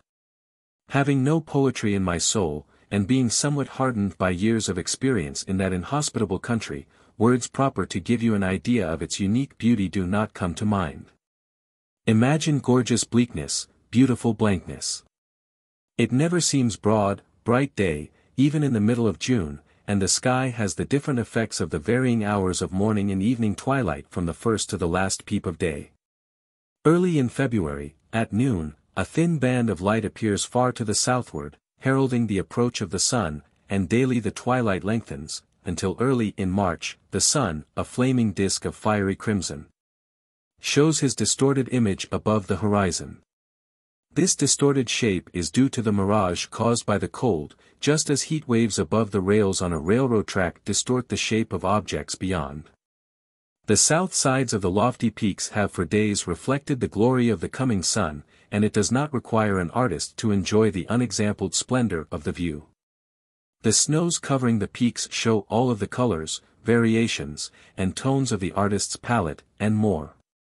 Artists have gone with us into the Arctic and I have heard them rave over the wonderful beauties of the scene, and I have seen them at work trying to reproduce some of it, with good results but with nothing like the effect of the original. As Mr. Stokes said, it is color run riot. To the northward, all is dark and the brighter stars of the heavens are still visible, but growing fainter daily with the strengthening of the sunlight. When the sun finally gets above the horizon and swings his daily circle, the color effects grow less and less, but then the sky and cloud effects improve and the shadows in the mountains and clefts of the ice show forth their beauty.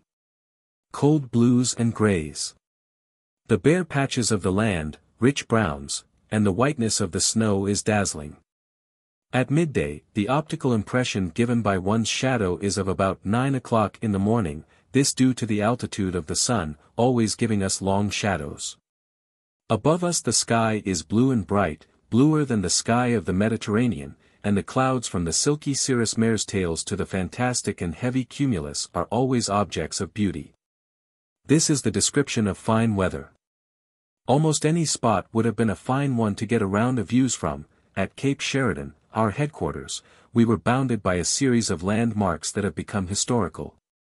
To the north, Cape Hecla, the point of departure of the 1906 expedition, to the west, Cape Joseph Henry, and beyond, the twin peaks of Cape Columbia rear their giant summits out to the ocean. From Cape Columbia the expedition was now to leave the land and sledge over the ice-covered ocean 413 miles north, to the pole. 9. Ready for the dash to the pole, the commander's arrival. The diary, February 23, heavy snowfall and furious winds, accordingly intense darkness and much discomfort. There was a heavy gale blowing at 7 o'clock in the morning, on February 22, and the snow was so thick and drifty that we kept close to our igloos and made no attempt to do more than feed the dogs. My igloo was completely covered with snow and the one occupied by Dr. Goodsell was blown away, so that he had to have another one, which I helped to build. The wind subsided considerably, leaving a thick haze, but after breakfast, Professor Macmillan, Mr. Borup, and their parties, left camp for Cape Colon, to get the supplies they had dumped there, and carry them to Cape Aldrich. I took one Eskimo, Pud Luna, and one sledge from the captain's party, and with my own 3 boys, Ublia, Uda, and I forget his name, and a howling mob of dogs, we left for the western side of Cape Columbia. And got the rest of the pemmican and biscuits. On the way back, we met the captain, who was out taking exercise. He had nothing to say, he did not shake hands, but there was something in his manner to show that he was glad to see us. With the coming of the daylight a man gets more cheerful, but it was still twilight when we left Cape Columbia, and melancholy would sometimes grip, as it often did during the darkness of midwinter. Captain Bartlett helped us to push the loaded sledges to Cape Aldrich and nothing was left at Cape Columbia. When we got back to camp we found Professor Marvin and his party of 3 Eskimos there. They had just reached the camp and were at work building an igloo. Professor Marvin came over to our igloo and changed his clothes. That is, in a temperature of at least 45 degrees below zero, by the light of my lantern he coolly and calmly stripped to the pelt and proceeded to clothe himself in the new suit of reindeer skin and polar bearskin clothing. That had been made for him by the Eskimo woman, Alakasingwa, aboard the Roosevelt. It had taken him and his party 5 days to make the trip from Sheridan to Columbia. February 26th, this from my log, clear, no wind, temperature 57 degrees below zero. Listen. I will tell you about it. At 7 a.m. we quit trying to sleep and started the pot a-boiling. A pint of hot tea gave us a different point of view, and Professor Marvin handed me the thermometer, which I took outside and got the reading, 57 degrees below, that is cold enough. I have seen it lower, but after 40 below the difference is not appreciable. I climbed to the highest pinnacle of the cape and in the gathering daylight gazed out over the ice-covered ocean to get an idea of its condition. At my back lay the land of sadness, just below me the little village of snow houses, the northernmost city on the earth, Commander Peary give it the name Crane City, and, stretching wide and far to the northward, the irresistible influence that beckoned us on. Broken ice, a sinister chaos, through which we would have to work our way. Dark and heavy clouds along the horizon gave indication of open water, and it was easy to see that the rough and heavy shore ice would make no jokes for us to appreciate. About an hour or so after the midday meal, a loud outcry from the dogs made me go outside to see what was up. This was on the afternoon of February 26th. I quickly saw what the dogs were excited about. With a whoop-halloo, 3 komatiks were racing and tearing down the gradient of the land to our camp, and all of us were out to see the finish. Kudluktu and Arkeo an even distance apart. And, heads up, tails up, a full 5 sledge lengths ahead, with snowdust spinning free, the dog team of the ever-victorious Peary in the lead. The caravan came to a halt with a grandstand finish that it would have done you good to witness. The commander didn't want to stop. He immediately commenced to shout and issue orders, and, by the time he had calmed down, both Captain Bartlett and George Borup had loaded up and pushed forward onto the ice of the Arctic Ocean. Bound for the trophy of over 400 years of effort. The Peary discipline is the iron hand unloved. From now on we must be indifferent to comfort, and like poor little Joe, in Bleak House, we must always be moving on. 10. Forward. March.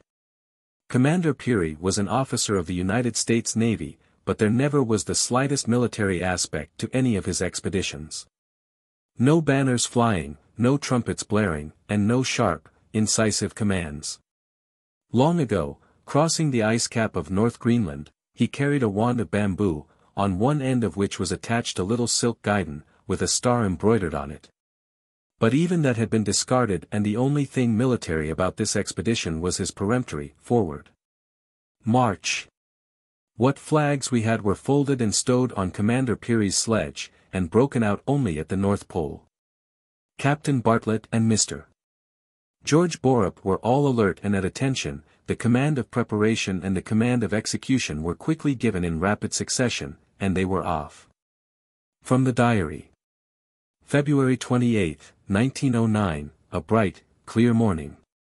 Captain Bartlett and his crew, Uquia, Puidluna, and Harrigan, and George Borup and Karko, Siglu, and Kashumwa, have set sail and are on their way. Captain Bartlett made the trail and George Borup was the scout, and a rare, old scout he was. He kept up the going for 3 days and then came back to the land to start again with new loads of supplies. The party that stayed at Crane City until March 1st, consisted of Commander Peary, McMillan, Goodsell, Marvin, myself and 14 Eskimos, whom you don't know, and 98 dogs, that you may have heard about.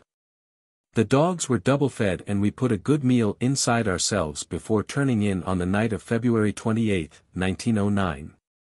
The next morning was to be our launching, and we went to sleep full of the thought of what was before us. From now on it was keep on going, and keep on, and we kept on, sometimes in the face of storms of wind and snow that it is impossible for you to imagine. Day does not break in the Arctic regions, it just comes on quietly the same as down here, but I must say that at daybreak on March 1, 1909, we were all excitement and attention. A furious wind was blowing, which we took as a good omen. For, on all of Commander Peary's travellings, a good big, heavy, storm of blinding snow has been his stirrup cup, and here he had his last. Systematically we had completed our preparations on the 2 days previous, so that, by 6 a.m. of the 1st of March, we were ready and standing at the upstanders of our sledges, awaiting the command, forward. March. Already, difficulties had commenced. Ublia and Slocum, Eskimo name, Inagito, but, on account of his dilatory habits, known as Slocum, were incapacitated, Ublia with a swelled knee, and Slocum with a frozen heel. The cold gets you in most any place, up there. I and my 3 boys were ordered to take the lead. We did so, at about 6:30 o'clock in the morning. Forward. March. And we were off. 11, fighting up the Polar Sea, held up by the big lead. Following the trail made by Captain Bartlett, we pushed off, every man at the upstander of his sledge to urge his team by whip and voice. It was only when we had perfect going over sheets of young ice that we were able to steal a ride on the sledges. The trail led us over the glacial fringe for a quarter of a mile, and the going was fairly easy, but, after leaving the land ice foot, the trail plunged into ice so rough that we had to use pickaxes to make a pathway. It took only about 1 mile of such going, and my sledge split. "Number 1, said I to myself, and I came to a halt. The gale was still blowing, but I started to work on the necessary repairs. I have practically built 1 sledge out of 2 broken ones, while out on the ice and in weather almost as bad as this, and I have almost daily during the journey had to repair broken sledges, sometimes under fiercer conditions. And so I will describe this one job, and hereafter, when writing about repairing a sledge, let it go at that. Cold and windy. Undo the lashings, unload the load, get out the brace and bit and bore new holes, taking plenty of time, for, in such cold, there is danger of the steel bit breaking. Then, with unloved hands, thread the sealskin thongs through the hole. The fingers freeze. Stop work, pull the hand through the sleeve, and take your icy fingers to your heart, that is, put your hand under your armpit, and when you feel it burning you know it has thawed out. Then start to work again. By this time the party has advanced beyond you and, as orders are orders, and you have been ordered to take the lead, you have to start, catch up, and pass the column before you have reached your station. Of course, in catching up and overtaking the party, you have the advantage of the well-marked trail they have made. Once again in the lead. And my boy, Uta, had to up and break his sledge, and there was some more tall talking when the commander caught up with us and left us there mending it. A little farther on, and the amiable Kudluk, who was in my party at the time, busted his sledge. You would have thought that Kudluk was the last person in Commander Peary's estimation, when he got through talking to him and telling him what he thought of him. The sledge was so badly broken it had to be abandoned. The load was left on the spot where the accident happened, and Kudluk, much chastened and crestfallen, drove his team of dogs back to the land for a new sledge. We did not wait for him, but kept on for about 2 hours longer, when we reached the captain's first igloo, 12 miles out. A small day's traveling, but we were almost dead beat, from having battled all day with the wind, which had blown a full-sized gale. No other but a Peary party would have attempted to travel in such weather. Our breath was frozen to our hoods of fur and our cheeks and noses frozen. Spreading our furs upon the snow, we dropped down and endeavored to sleep, but sound sleep was impossible. It was a night of Plutonian purgatory. All through the night I would wake from the cold and beat my arms or feet to keep the circulation going, and I would hear one or both of my boys doing the same. I did not make any entries in the diary that day, and there was many a day like it after that. It was cold and dark when we left Camp No. 1 on the morning of March 2nd, at 6:30 o'clock. Breakfast had warmed us up a bit, but the hard pemmican had torn and cut the roofs and sides of our mouths so that we did not eat a full meal, and we decided that at our next camp we would boil the pemmican in the tea and have a combination stew. I will say now that this experiment was tried, but it made such an unwholesome mess that it was never repeated. The captain's and Borup's trail was still evident, in spite of the low drifts of the snow, but progress was slow. We were still in the heavy rubble ice and had to continuously hew our way with pickaxes to make a path for the sledges. While we were at work making a pathway, the dogs would curl up and lie down with their noses in their tails, and we would have to come back and start them, which was always the signal for a fight or two. We worked through the belt of rubble ice at last, and came up with the heavy old floes and rafters of ice blocks, larger than very large flagstones and fully as thick as they were long and wide, the fissures between them full of the drifted snow. Even with our broad snowshoes on, we sank knee-deep, and the dogs were in up to their breasts, the sledges up to the floors and frequently turning over, so it was a long time before we had covered 7 miles, to be stopped by open water. I took no chances on this lead, although afterwards I did not hesitate at more desperate-looking leads than this was. Instead of ferrying across on a block of ice, I left one of my boys to attend the dogs and sledges, and with Uta I started to reconnoiter. We found that there were 2 leads, and the safest way to cross the first was to go west to a point where the young ice was strong enough to bear the weight of the sledges. We got across and had not gone very far before the other lead, in spite of a detour to the east, effectually blocked us. Starting back to the sledges, Uta said he was "damn feel good," and in Eskimo gave me to understand that he was going back to the ship. I tried to tell him different, as we walked back. And when we reached camp we found the commander and his party, who had just come in, and the commander gave Uta to distinctly understand that he was not going back just yet. Orders were given to camp, and while the igloos were being built, Marvin and Macmillan took soundings. There had been more daylight than on the day before, and the gale had subsided considerably, but it was dark when we turned in to have our evening meal and sleep. March 3rd, right after breakfast, my party immediately started, taking the trail I had found the day previous.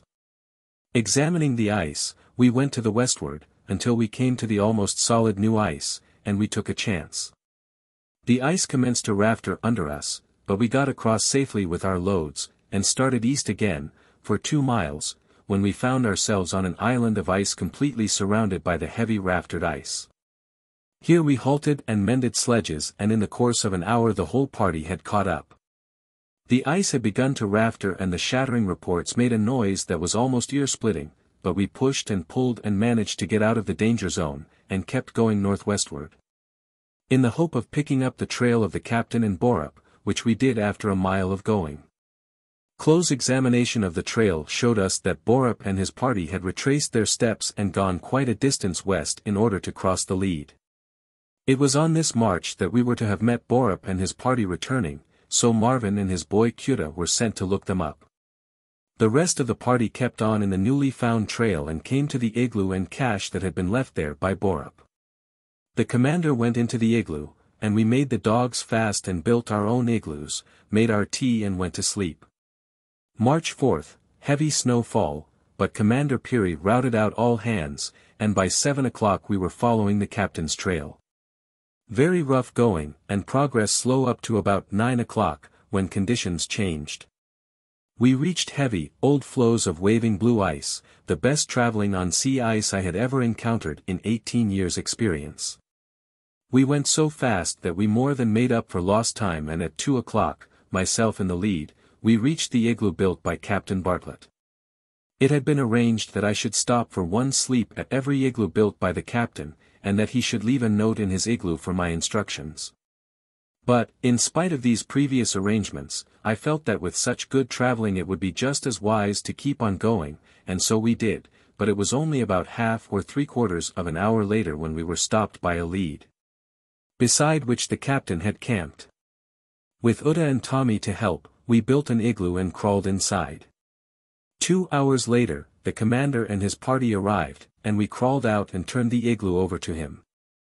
Tommy, Uda, and I then built another igloo, crawled inside, and blocked the doorway up with a slab of snow, determined not to turn out again until we had had a good feed and snooze. From my diary, the first entry since leaving the land. With a couple of comments added afterward. March 5th, a clear bright morning, 20 degrees below zero, quite comfortable. Reached here yesterday at 2:45 p.m., after some of the finest going I have ever seen. Commander Peary, Captain Bartlett, and Dr. Goodsell here, and 14 Eskimos. First view of the sun today, for a few minutes at noon, makes us all cheerful. It was a crimson sphere, just balanced on the brink of the world. Had the weather been favorable, we could have seen the sun several days earlier. Every day following he will get higher and higher, until he finally swings around the sky above the horizon for the full 24 hours. Early in the morning of the 5th, Peary sent a detachment of 3 Eskimos, in charge of Macmillan, back to bring in Borup's cache, left by him at the point where he turned back to return to the land for more loads. This detachment was back in camp by 4 o'clock in the afternoon of the same day. Nothing left to do but to rearrange the loads and wait for the lead to close. The land is still in sight.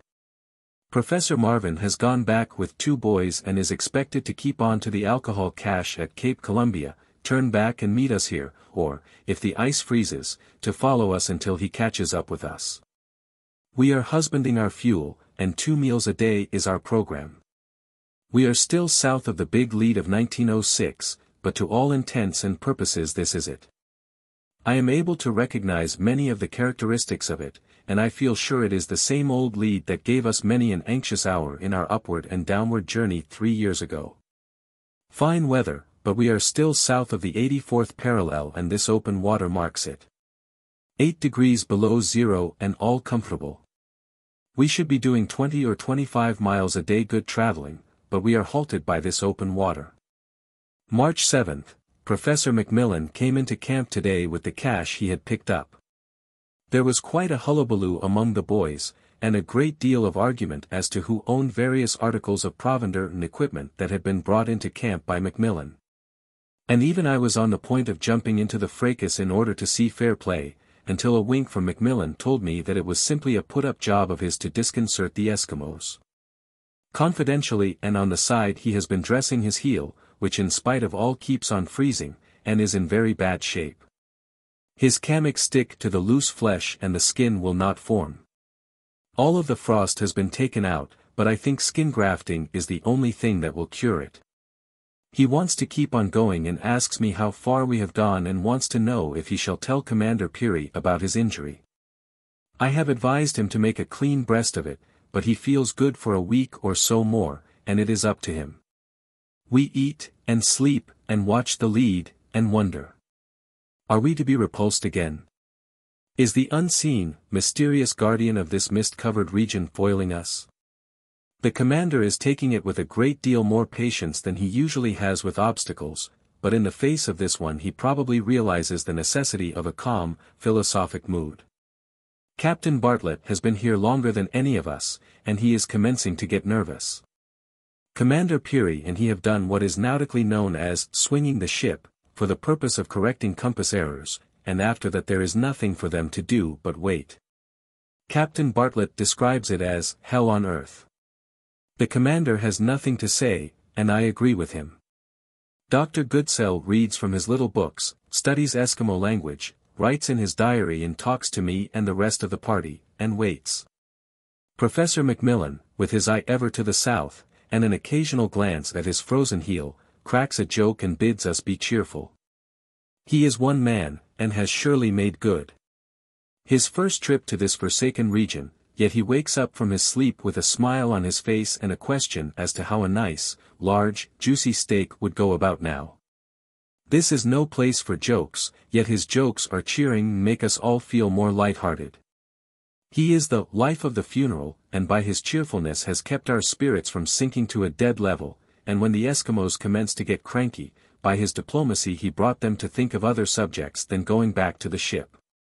He has started to kid us along by instituting a series of competitions in athletic endeavors, and the Eskimos fall for it like the innocents that they are, and that is the object he is after.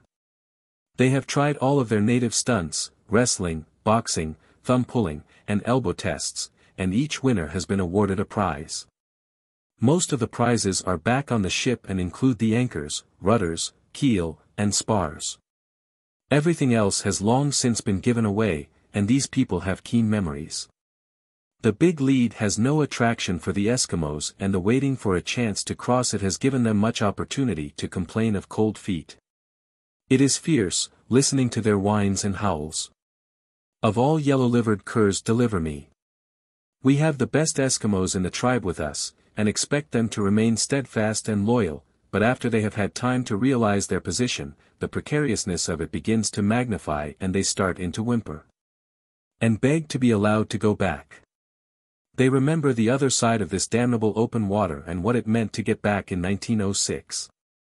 I do not blame them, but I have had the devil's own time in making my boys and some of the others see it the way the commander wants us to look at it. Indeed, two of the older ones, Panikpa and Pudluna, became so fractious that the commander sent them back, with a written order to Gushu on the ship, to let them pack up their things and take their families and dogs back to Eskimo land. Which they did. When the Roosevelt reached Ada the following August, on her return, these two men were there, fat and healthy, and merrily greeted us. No hard feelings whatever. March 10th, we could have crossed today, but there was a chance of Marvin and Borup catching up with their loads of alcohol, etc. Whether they catch up or not, tomorrow, early, we start across, and the indications are that the going will be heavy, for the ice is piled in rafters of pressure ridges. It was exasperating, 7 precious days of fine weather lost. And fine weather is the exception, not the rule, in the Arctic. Here we were resting in camp, although we were not extremely tired and nowhere near exhausted. We were ready and anxious to travel on the 5th, next morning after we reached the big lead, but were perforce compelled to inaction. And so did we wait for nearly 7 days beside that lead, before conditions were favorable for a crossing. But early in the morning of March 11th the full party started, through the heaviest of going imaginable. Neither Borup nor Marvin had caught up, but we felt that unless something had happened to them, they would surely catch up in a few more days. 12. Pioneering the way, breaking sledges. March 11th, 1909, clear, 45 degrees. Off we go. Marvin and Borup have not yet shown up, but the lead is shut and the orders since yesterday afternoon have been to stand by for only 12 hours more. And while the tea is brewing I am using the warmth to write. We could have crossed 30 hours ago, but Commander Peary would not permit us to take chances. He wants to keep the party together as long as possible, and expects to have to send at least 8 men back after the next march. Macmillan is not fit, and there are 4 or 5 of the natives who should be sent away. 3 Eskimos apiece are too many, and I think Commander Peary is about ready to split the different crews of men and dogs. He himself is in very good shape and, due to his example, Captain Bartlett has again taken the field. A heavy storm of wind and snow is in progress, but the motion of the ice remains satisfactory. This is not a regular camp. We are sheltered north of a huge paleocrystic floeberg, and the dogs are at rest, with their noses in their tails. Dar. Goodsell has set his boys to work building an igloo, which will not be needed, for I see Okuya and Ijingwa piling up the loads on their sledges, and Professor Macmillan is very busy with his own personal sledge. No halt, only a breathing spell and, as I have predicted, we are on our way again. This is an extremely dangerous zone to halt or hazard in. The ice is liable to open here at any moment and let us either sink in the cold, black water or drift on a block of frozen ice, much too thin to enable us to get on to the heavy ice again. 3 miles wide at least. The foregoing was written while out on the ice of the Arctic Ocean, just after crossing the raftered hummocks of the ice of the Big Lead. While we were waiting for the rest of the expedition to gather in, I slumped down behind a peak of land or paleocrystic ice, and made the entry in my diary. We were not tired out, we had had more than 6 days' rest at the lead. And when it closed we pushed on across the pressure ridges on to the heavy and cumbrous ice of the circumpolar sea. We were sure that we had passed the main obstruction, and in spite of the failure of Marvin and Borup to come in with the essentials of fuel, alcohol and food, Commander Peary insisted on pushing forward. Professor Donald B. Macmillan was with the party, but Commander Peary knew, without his telling him, that he was really no longer fit to travel, and Dr. Goodsell was not as far north of the land as original plans intended, so when both Macmillan and Goodsell were told that they must start back to the ship, I was not surprised. It was on March 14 that the first supporting party finally turned back. It was my impression that Professor Macmillan would command it, but Commander Peary sent the doctor back in charge, with the 2 boys Arco and Weshakupsi. A few hours before the turning back of Dr. Goodsell, an Eskimo courier from Professor Marvin's detachment had overtaken us, with the welcome news that both Borup and Marvin, with complete loads, were immediately in our rear, safe across the lead that had so long delayed us. I was given instructions to govern my conduct for the following 5 marches and I was told to be ready to start right after breakfast. Dr. Goodsell came to me, congratulated me and, with the best wishes for success, bade me goodbye. He was loath to go back, but he returned to the ship with the hearty assurance of everyone that he had done good and effective work, equal to the best efforts of the more experienced members of the party. My boys, Uta, Awadingwa, and Kuludingwa, under my command started north, to pioneer the route for 5 full marches, and it was with a firm resolve that I determined to cover a big mileage. We had been having extreme cold weather, as low as 59 degrees below zero, and on the morning my party started the thermometers in the camp showed 49 degrees below zero.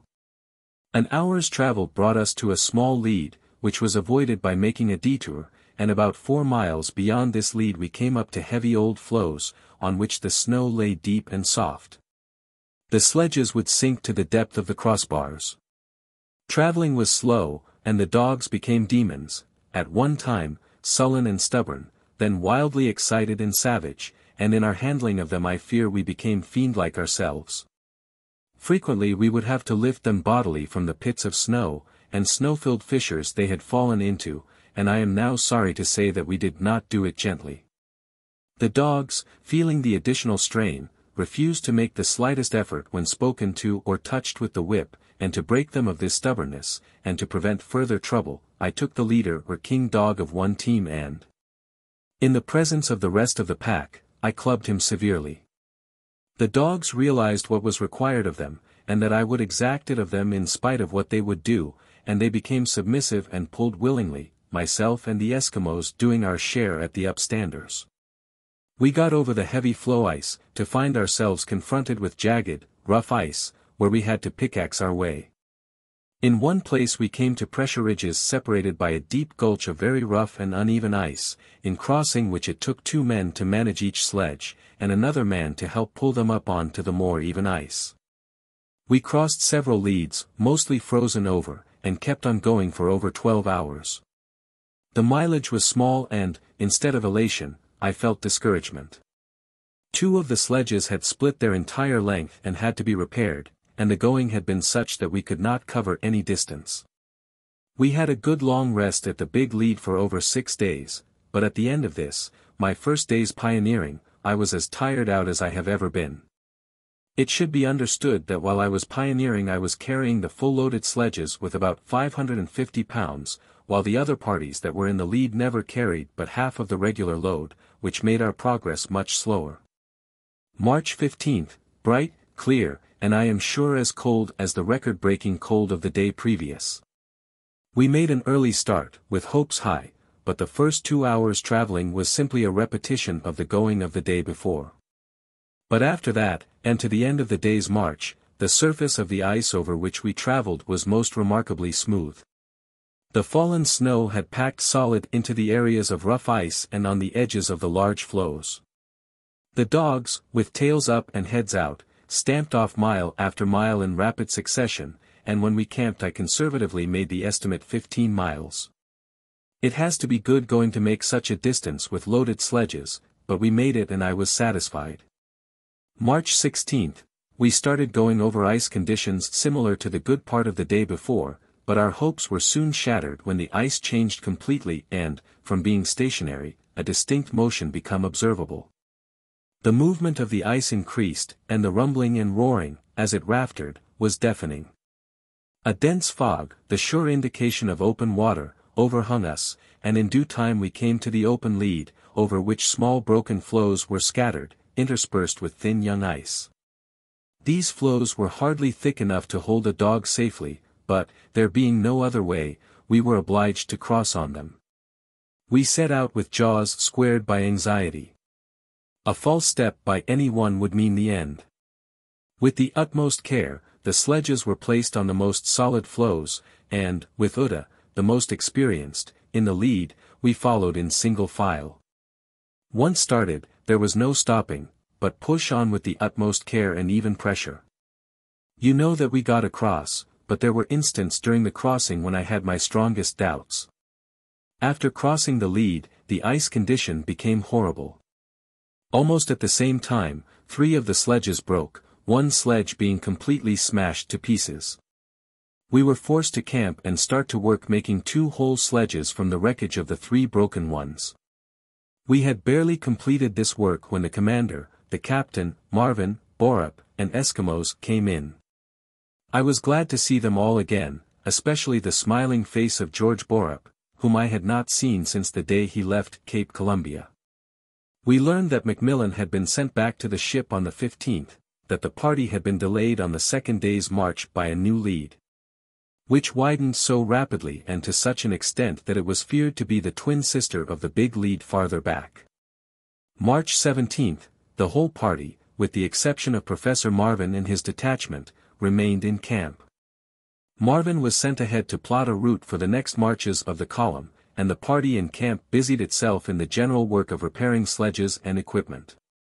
The morning of the 18th found the main column ready to start, and start it did, in spite of the dreary outlook due to the condition of the weather and of the ice. Thermometer 40 degrees below zero, and the loose ice to our right and in front distinctly in motion, but fortunately moving to the northward. A heavy wind of the force of a gale was at our backs, and for the first 3 miles our progress was slow. The hummocks of ice in wild disarrangement, and so difficult to cross that repeatedly the sledges were overturned, and one sledge was broken so badly that a halt had to be made to repair it.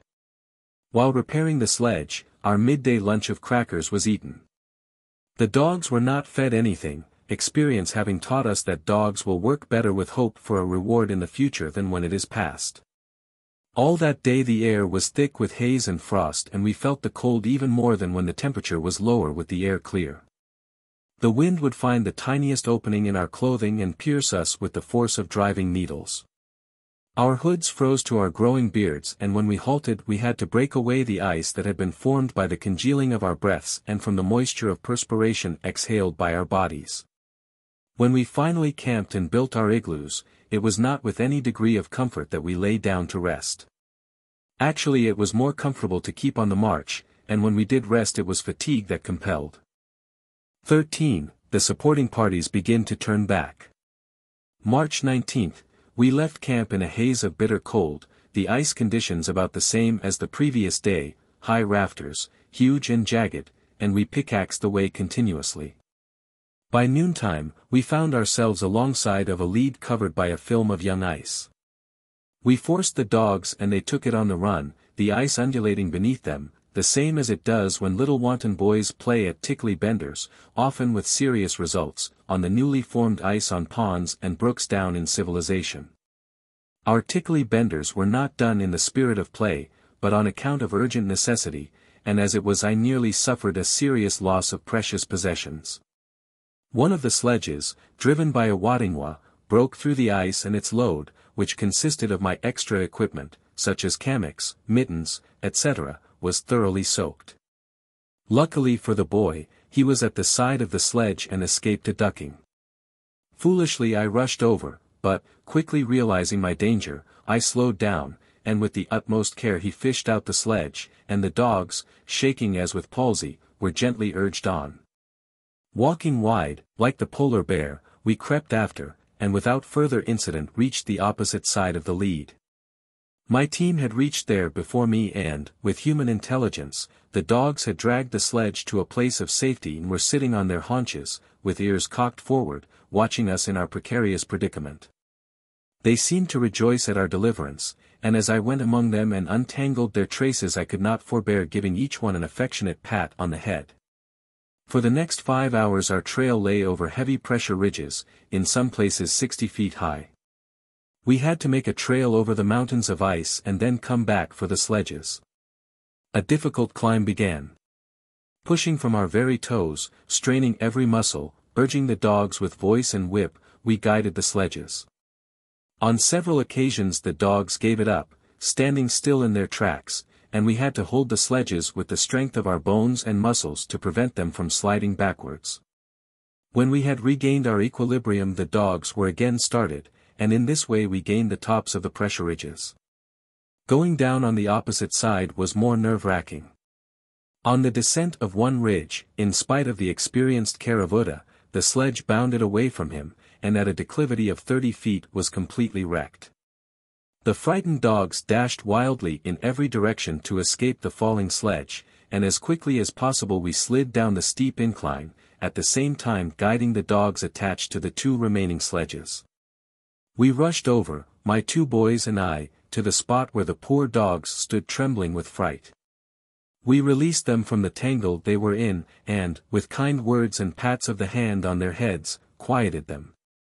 For over an hour we struggled with the broken pieces of the wreck and finally lashed them together with strips of ook-sook, seal hide. We said nothing to the commander when he caught up with us, but his quick eye took in at a glance the experience we had been through. The repairs having been completed, we again started. Before us stretched a heavy, old floe, giving us good going until we reached the lead, when the order was given to camp. We built our igloos, and boiled the tea and had what we called supper.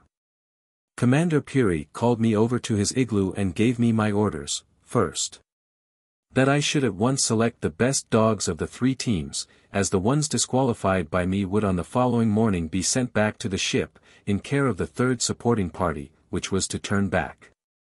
Secondly, that I should rearrange the loads on the remainder of the sledges, there now being 10 in number. It was 8 p.m. when I began work and 2 the following morning when I had finished. March 20th, during the night, the commander had a long talk with Borup, and in the morning my good friend, in command of the 3rd supporting party, bade us all goodbye and took his detachment back to land and headquarters. There were 3 Eskimos and 17 dogs in his party.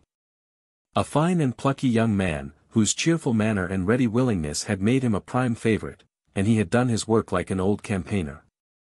At the time of Borup's turning southward, Captain Bartlett, with 2 Eskimos, started out to the north to make trail. He was to act as pioneer. At 10:30 a.m., I, with 2 Eskimos, followed. Leaving at the igloos the commander and Professor Marvin, with 4 Eskimos. The system of our marches from now on was that the first party, or pioneers, which consisted of Captain Bartlett, myself, and our Eskimos, should be trail-making, while the second party, consisting of Commander Peary and Marvin, with their Eskimos, should be sleeping. And while the first party was sleeping, the second should be traveling over the trail previously made. The sun was above the horizon the whole 24 hours of the day, and accordingly there was no darkness. Either the first or second party was always traveling, and progress was hourly made. March 21st, Captain Bartlett got away early, leaving me in camp to await the arrival of Commander Peary and Marvin, with their party, and it was 8 a.m. when they arrived. Commander Peary instructed me to the effect that, when I overtook the captain, I should tell him to make as much speed as possible. The going was, for the first hour, over rough, raftered ice. Great care and caution had to be observed, but after that we reached a stretch of undulated, level ice, extending easily 15 miles, and the exhilarating effect made our spirits rise. The snow covering was soft, but with the help of our snowshoes we paced off the miles, and at noon we caught up with the captain and his boys. Together we traveled on, and at the end of an hour's going we halted for our noon meal, consisting of a can of tea and 3 biscuits per man, the dogs doing the hungry looking on, as dogs have done and do and will do forever. As we sat and ate, we joshed each other, and the Eskimo boys joined in the good-natured raillery. The meal did not detain us long, and soon we were pushing on again as quickly as possible over the level ice, fearing that if we delayed the condition of the ice would change, for changes come suddenly, and frequently without warning. At 9 p.m. we camped, the captain having been on the go for 15 hours, and I for 13, and we estimated that we had a good 14 miles to our credit. March 22nd was the finest day we had, and it was a day of unusual clearness and calm. Practically no wind and a cloudless sky. The fields of ice and snow sparkled and glistened and the daylight lasted for the full 24 hours. It was 6 a.m. when Ijinghua, the commander's Eskimo courier, reached our camp, with the note of command and encouragement, and immediately the captain and I left camp. Stretching to the northward was a brilliantly illuminated, level, and slightly drifted snow plain, our imperial highway, presenting a spectacle grand and sublime. And we were truly grateful and inwardly prayed that this condition would last indefinitely. Without incident or accident, we marched on for 15 hours, pacing off mile after mile in our steady northing, and at 9 p.m., we halted. It was then we realized how utterly fatigued and exhausted we were. It took us over an hour and a half to build our igloos. We had a hard time finding suitable snow conditions for building them, and the weather was frightfully cold. The evening meal of pemmican stew and tea was prepared, the dogs were fed, and we turned in. March 23rd, our sleep-banked eyes were opened by the excitement caused by the arrival of Marvin and his division. He reported the same good going that we had had the day before, and also that he had taken an elevation of the sun and computed his latitude as 85 degrees 46 minutes north. We turned the igloos over to Marvin and his Eskimos, who were to await the arrival of the commander, and Captain Bartlett and myself got our parties underway. Conditions are never similar, no 2 days are the same. And our going this day was nothing like the paradise of the day before. At a little distance from the igloos we encountered high masses of heavily rubbled, old ice. The making of a trail through these masses of ice caused us to use our pickaxes continuously. It was backing and filling all of the time. First we would reconnoiter, then we would hew our way and make the trail, then we would go back and, getting in the traces, help the dogs pull the sledges, which were still heavily loaded. This operation was repeated practically all the day of March 23rd, except for the last hour of traveling, when we zigzagged to the eastward, where the ice appeared less formidable, consisting of small floes with rubble ice between and a heavy old floe beyond. There we camped. The latitude was 85 degrees 46 minutes north. The course from the land to the pole was not direct and due north, for we followed the lines of least resistance, and frequently found ourselves going due east or west, in order to detour around pressure ridges, floebergs, and leads. March 24th, Commander Peary reached camp shortly after 6 a.m., and after a few brief instructions, we started out. The going not as heavy as the day previous. But the sky overcast, and a heavy drift on the surface made it decidedly unpleasant for the dogs. For the first 6 hours the going was over rough, jagged ice, covered with deep, soft snow, for the rest of the day it improved. We encountered comparatively level ice, with a few hummocks, and in places covered with deep snow. We camped at 8 p.m., beside a very heavy pressure ridge as long as a city street and as high as the houses along the street. March 25th, turned out at 4:30 a.m., to find a steadily falling snow storm upon us. We breakfasted, and 15 minutes later we were once more at work making trail. Our burly neighbor, the pressure ridge, in whose lee we had spent the night, did not make an insuperable obstacle, and in the course of an hour we had made a trail across it, and returned to the igloo for the sledges. We found that the main column had reached camp, and after greetings had been given, Commander Peary called me aside and gave me my orders, to take the trail at once, to speed it up to the best of my ability and cover as much distance as possible. For he intended that I should remain at the igloo the following day to sort out the best dogs and rearrange the loads, as Marvin was to turn back with the fourth supporting party. My heart stopped palpitating, I breathed easier, and my mind was relieved. It was not my turn yet, I was to continue onward, and there only remained one person between me and the pole, the captain. We knew Commander Peary's general plan, that, at the end of certain periods, certain parties would turn south to the land and the ship. But we did not know who would comprise or command those parties, and, until I had the commander's word, I feared that I would be the next after Borup. At the same time, I did not see how Marvin could travel much longer, as his feet were very badly frozen. Obedient to the commander's orders, the captain, I, and our Eskimos, left camp with loaded sledges and trudged over the newly made trail, coming to rough ice which stretched for a distance of 5 miles, and kept us hard at back straining. Shoulder-wrenching work for several hours. The rest of the day's march was over level, unbroken, young ice, and the distance covered was considerable. March 26th, the commander and party reached the igloo at 10:45 a.m., Captain Bartlett had taken to the trail at 6 a.m. and was now miles to the northward, out of sight. I immediately started to work on the task assigned me by the commander, assorting the dogs first, so that the different king dogs could fight it out and adjust themselves to new conditions while I was rearranging the loads. At 12 noon, Professor Marvin took his final sight, and after figuring it out told me that he made it 86 degrees 38 minutes north.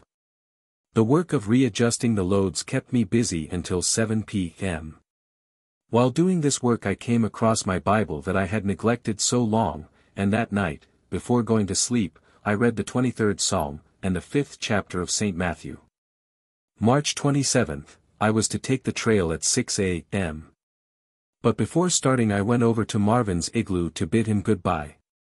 In his quiet, earnest manner, he advised me to keep on, and hoped for our success. He congratulated me and we gave each other the strong, fraternal grip of our honored fraternity, and we confidently expected to see each other again at the ship. My good, kind friend was never again to see us, or talk with us. It is sad to write this. He went back to his death, drowned in the cold, black water of the Big Lead. In unmarked, unmarbled grave, he sleeps his last, long sleep. 14. Bartlett's farthest north, his quiet goodbye. Leaving the commander and Marvin at the igloos, my party took up the captain's trail northward. It was expected that Peary would follow in an hour and that at the same time Marvin would start his return march. After a few minutes going, we came to young ice of this season, broken up and frozen solid, not difficult to negotiate, but requiring constant pulling. Leaving this, we came to an open lead which caused us to make a detour to the westward for 4 miles. We crossed on ice so thin that one of the sledge runners broke through, and a little beyond one of the dogs fell in so completely that it was a precarious effort to rescue him. But we made it and, dog-like, he shook the water out of his fur, and a little later, when his fur froze, I gave him a thorough beating, not for falling in the water, but in order to loosen the ice particles, so that he could shake them off. Poor brute, it was no use, and in a short while he commenced to develop symptoms of the dread poblocto, so in mercy he was killed. One of the Eskimo boys did the killing. Dangerous as the crossing was, it was the only place possible, and we succeeded far better than we had anticipated. Beyond the lead we came to an old floe and, beyond that, young ice of one season's formation, similar to that which had been encountered earlier in the day.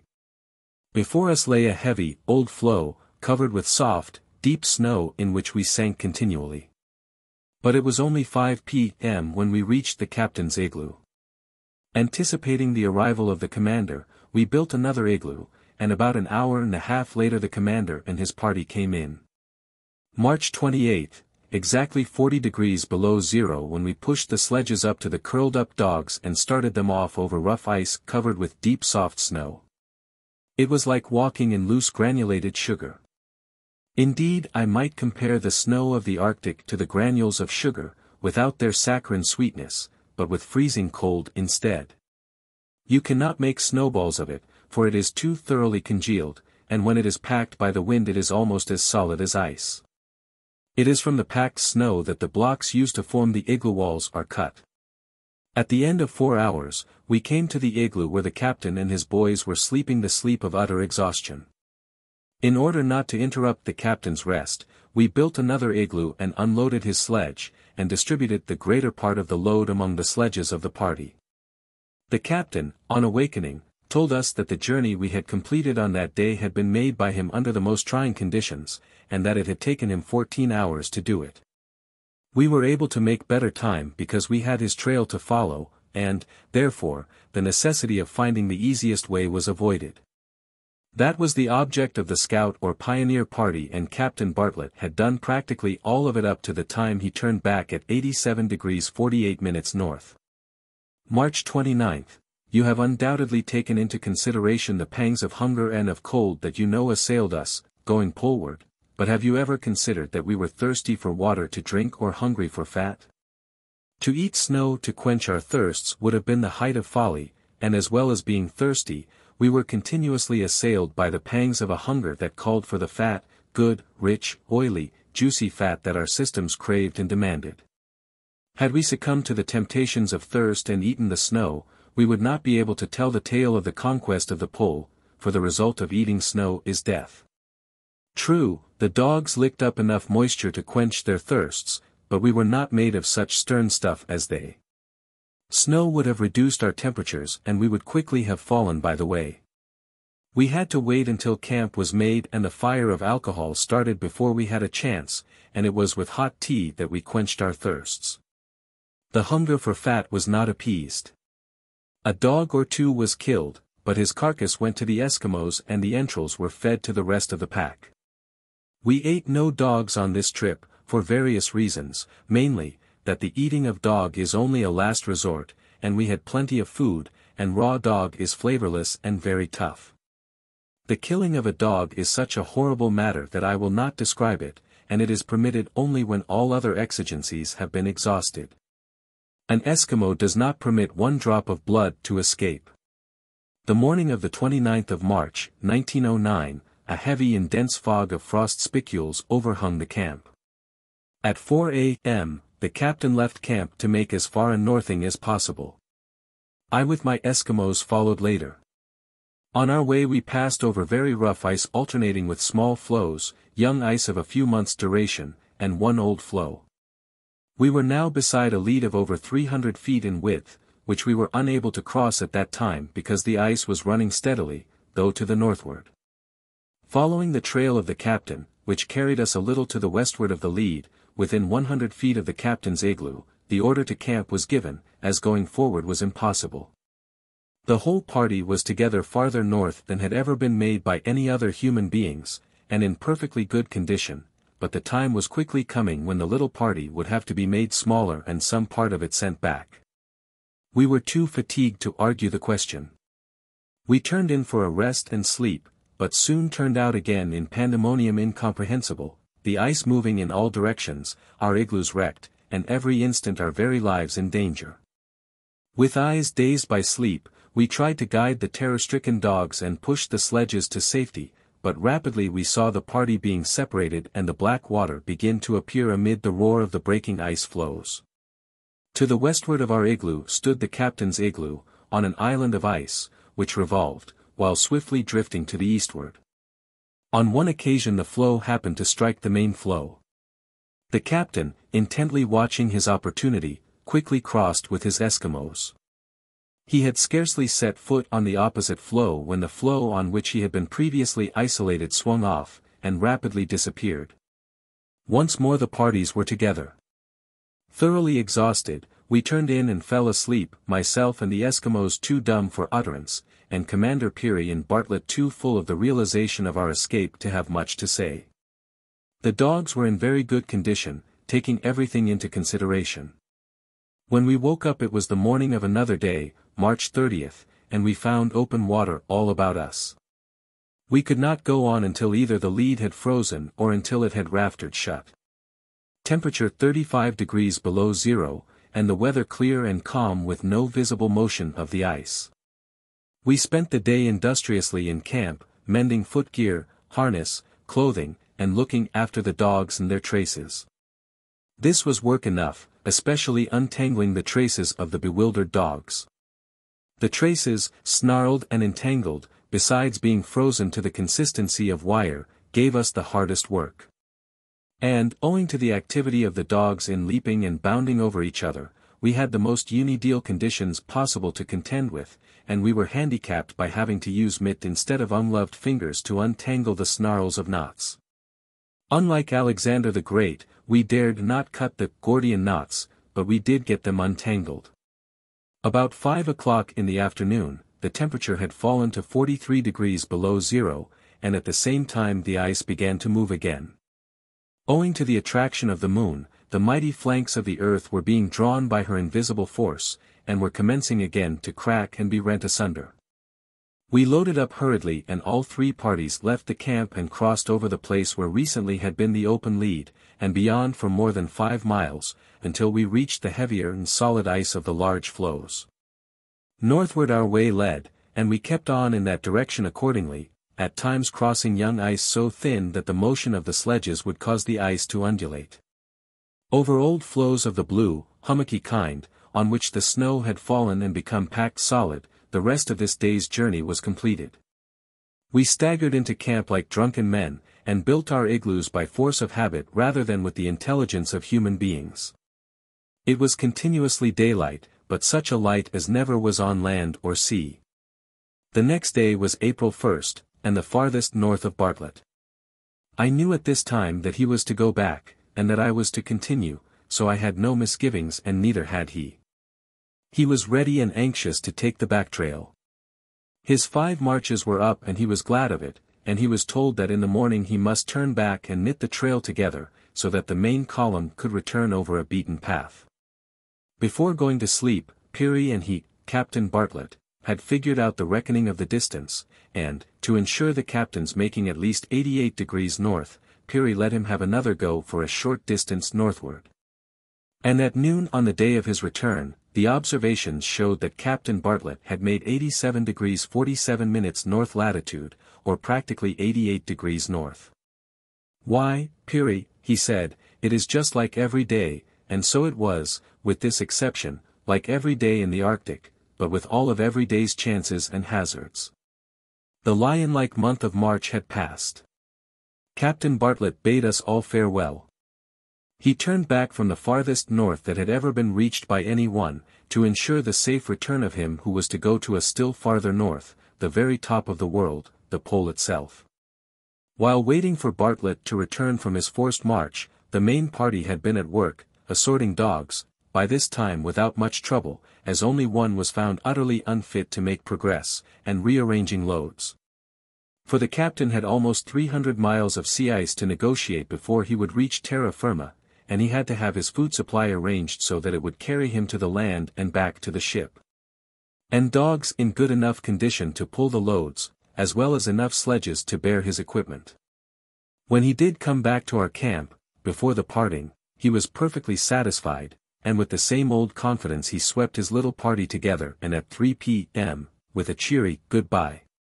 Good luck," he was off. His Eskimo boys, attempting in English, too, gave us their goodbyes. The least emotional of all of our partings. And this brave man, who had borne the brunt of all of the hardships, like the true blue, dead game, unconquerable hero that he was, set out to do the work that was left for him to do. To knit the broken strands of our upward trail together, so that we who were at his rear could follow in safety. I have never heard the story of the return of Captain Bartlett in detail. His Eskimo boys were incapable of telling it, and Captain Bartlett is altogether too modest. 15. The Pole. Captain Bartlett and his 2 boys had commenced their return journey, and the main column, depleted to its final strength, started northward. We were 6, Peary, the commander, the Eskimos, Buddha, Ijingwa, Siglu and Ukwia, and myself. Day and night were the same. My thoughts were on the going and getting forward, and on nothing else. The wind was from the southeast, and seemed to push us on, and the sun was at our backs, a ball of livid fire, rolling his way above the horizon in never-ending day. The captain had gone, Commander Peary and I were alone, save for the 4 Eskimos, the same as we had been so often in the past years. And as we looked at each other we realized our position, and we knew without speaking that the time had come for us to demonstrate that we were the men who, it had been ordained, should unlock the door which held the mystery of the Arctic. Without an instant's hesitation, the order to push on was given, and we started off in the trail made by the captain to cover the farthest north he had made and to push on over 130 miles to our final destination. The captain had had rough going, but, owing to the fact that his trail was our track for a short time, and that we came to good going shortly after leaving his turning point, we made excellent distance without any trouble. And only stopped when we came to a lead barely frozen over, a full 25 miles beyond.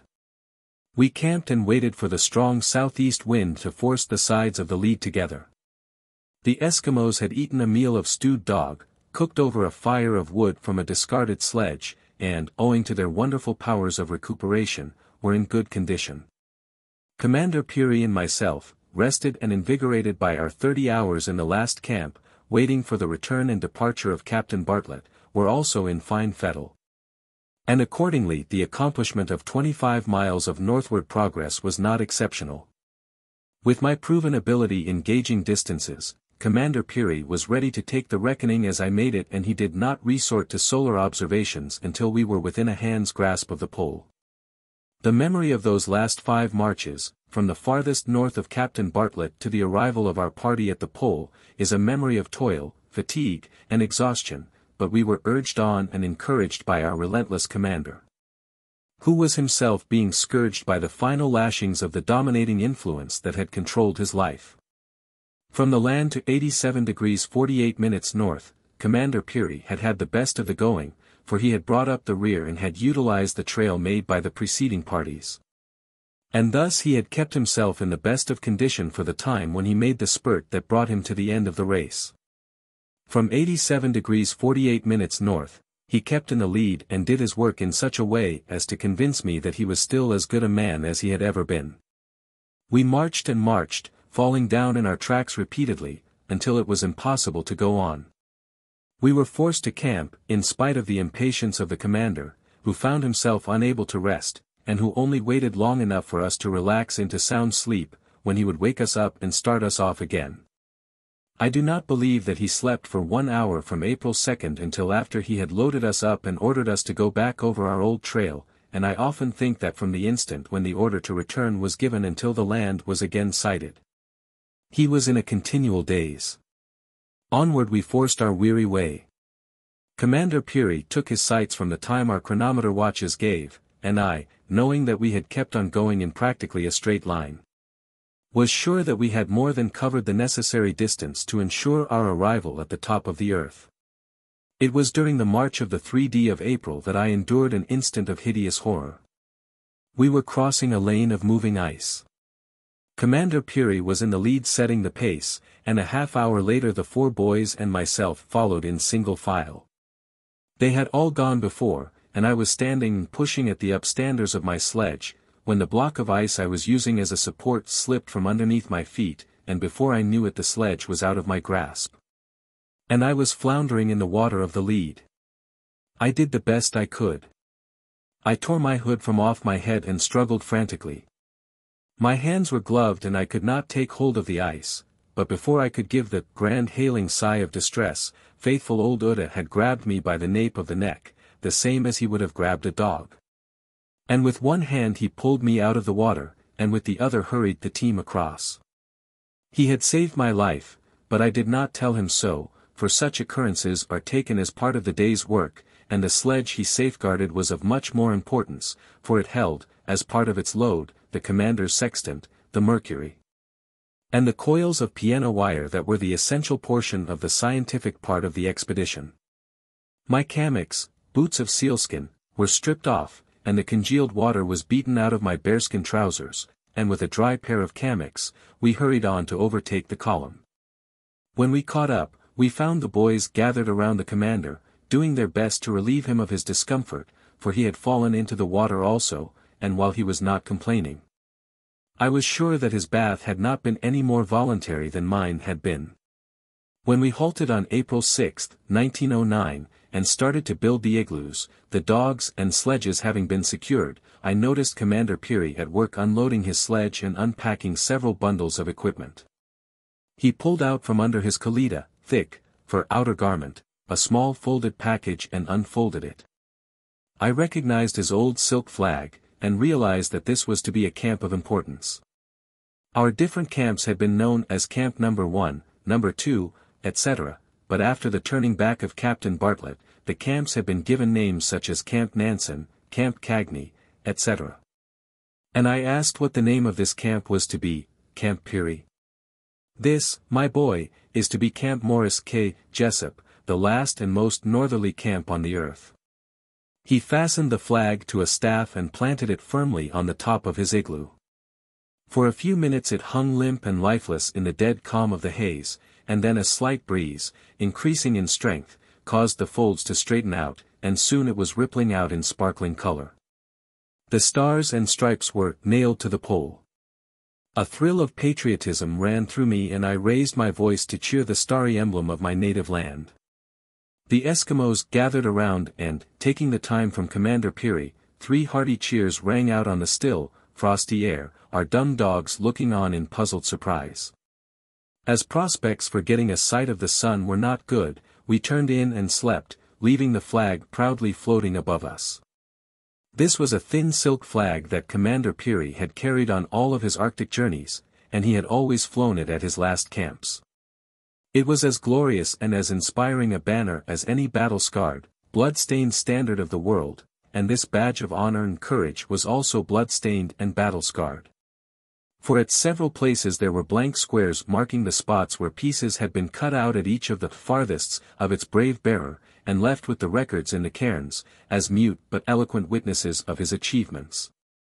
At the North Pole a diagonal strip running from the upper left to the lower right corner was cut, and this precious strip, together with a brief record, was placed in an empty tin, sealed up and buried in the ice, as a record for all time.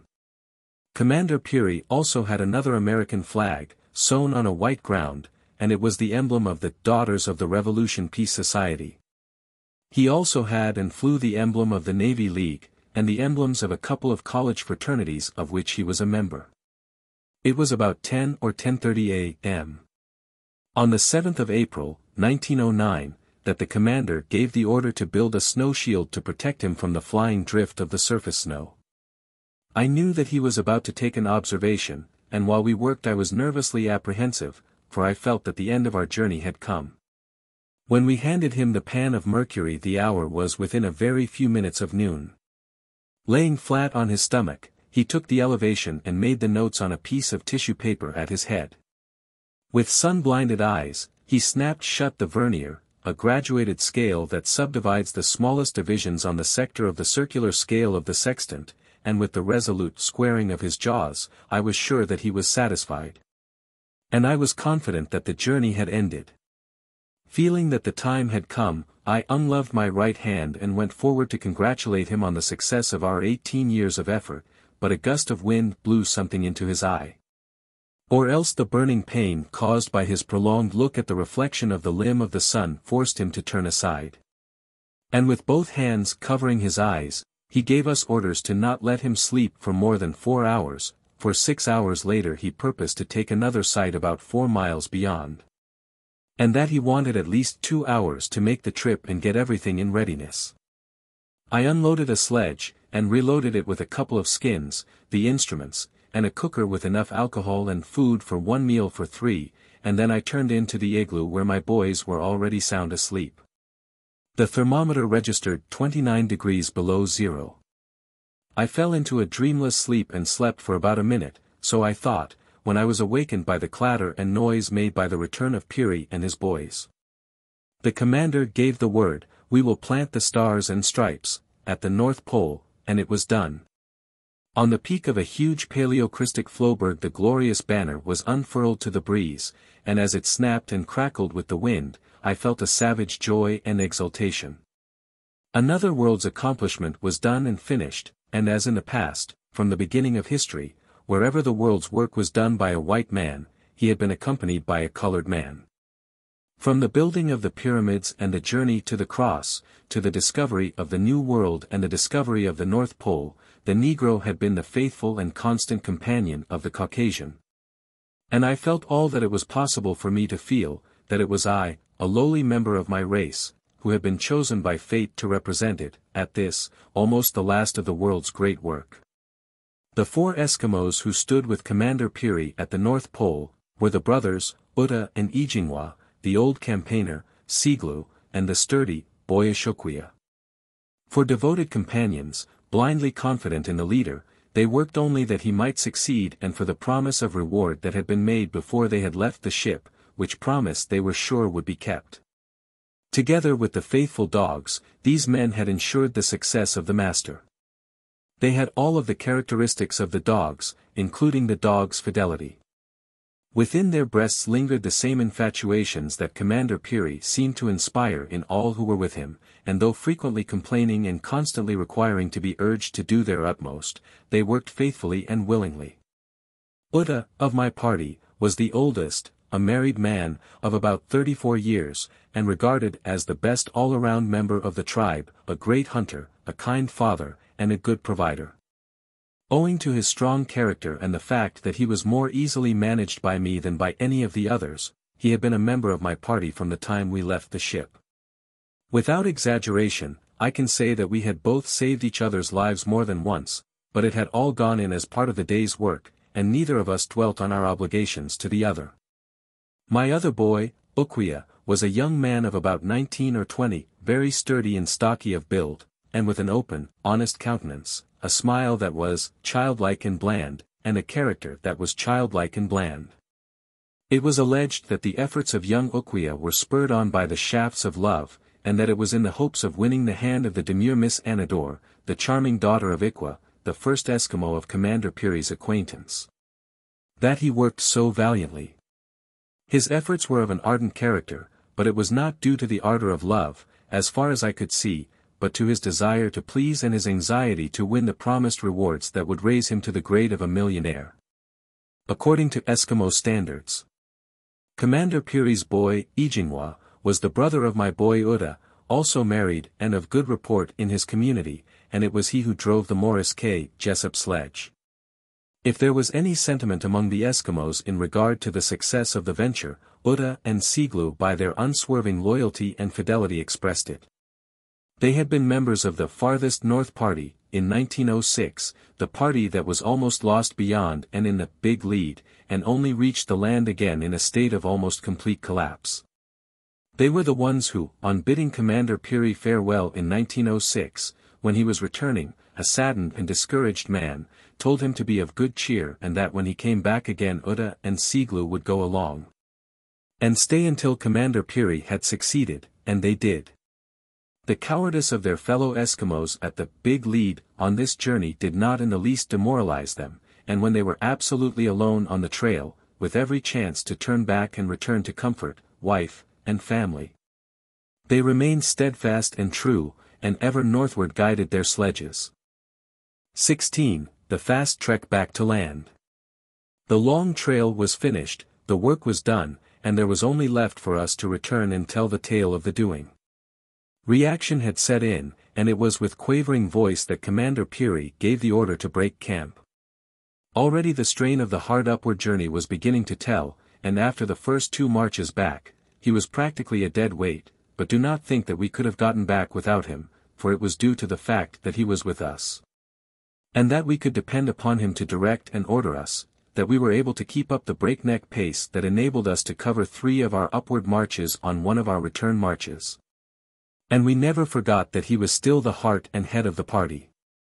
It was broad daylight and getting brighter, and accordingly I knew little fear, though I did think of the ghosts of other parties, flitting in spectral form over the ice-clad wastes. Especially of that small detachment of the Italian expedition of the Duc d'Abruzzi, of which to this day neither track, trace, nor remembrance has ever been found. We crossed lead after lead, sometimes like a bareback rider in the circus, balancing on cake after cake of ice, but good fortune was with us all of the way. And it was not until the land of recognizable character had been lifted that we lost the trail, and with the land in sight as an incentive, it was no trouble for us to gain the talus of the shore ice and find the trail again. When we hit the beach for fair, it was early in the morning of April 23, 1909, nearly 17 days since we had left the pole, but such a 17 days of haste, toil, and misery as cannot be comprehended by the mind. We who experienced it, Commander Peary, the Eskimos, and myself, look back to it as to a horrid nightmare, and to describe it is impossible for me. Commander Peary had taken the North Pole by conquest, in the face of almost insuperable natural difficulties, by the tremendous fighting power of himself. The winning of the North Pole was a fight with nature.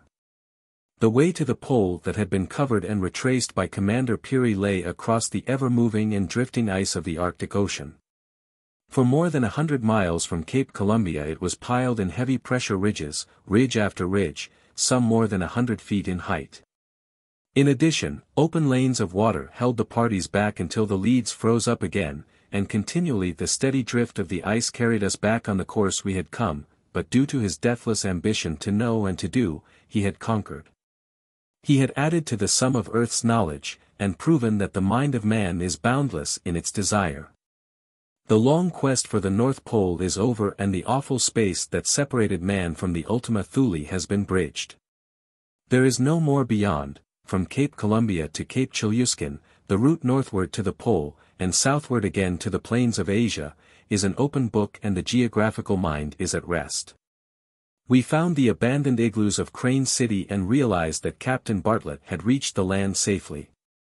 The damage due to the action of the storms was not material.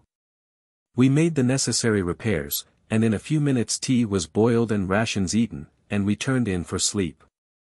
For practically all of the 2 days following, that was what we did, sleep and eat, men and dogs thoroughly exhausted. And we slept the sleep of the just, without apprehensions or misgivings. Our toboggan from the pole was ended. Different from all other trips, we had not on this one been maddened by the pangs of hunger, but instead we felt the effects of lack of sleep and brain, and body fatigue. After reaching the land again, I gave a keen searching look at each member of the party, and I realized the strain they had been under. Instead of the plump, round countenances I knew so well, I saw lean, gaunt faces, seamed and wrinkled, the faces of old men, not those of boys, but in their eyes still shone the spark of resolute determination. Commander Peary's face was lined and seamed, his beard was fully an inch in length, and his mustaches, which had been closely cropped before he left the ship, had again attained their full flowing length. His features expressed fatigue, but the heartbreaking look of sadness, that had clung to him since the failure of the 1906 expedition, had vanished. From his steel-gray eyes flashed forth the light of glorious victory, and though he always carried himself proudly, there had come about him an air of erect assurance that was exhilarating. When I reached the ship again and gazed into my little mirror, it was the pinched and wrinkled visage of an old man that peered out at me, but the eyes still twinkled and life was still entrancing. This wizening of our features was due to the strain of travel and lack of sleep. We had enough to eat, and I have only mentioned it to help impress the fact that the journey to the pole and back is not to be regarded as a pleasure outing, and our so-called jaunt was by no means a cakewalk. 17. Safe on the Roosevelt, poor Marvin. If you will remember, the journey from Cape Sheridan to Cape Columbia was with overloaded sledges in the darkness preceding the dawn of the Arctic day, mostly over rough going and uphill.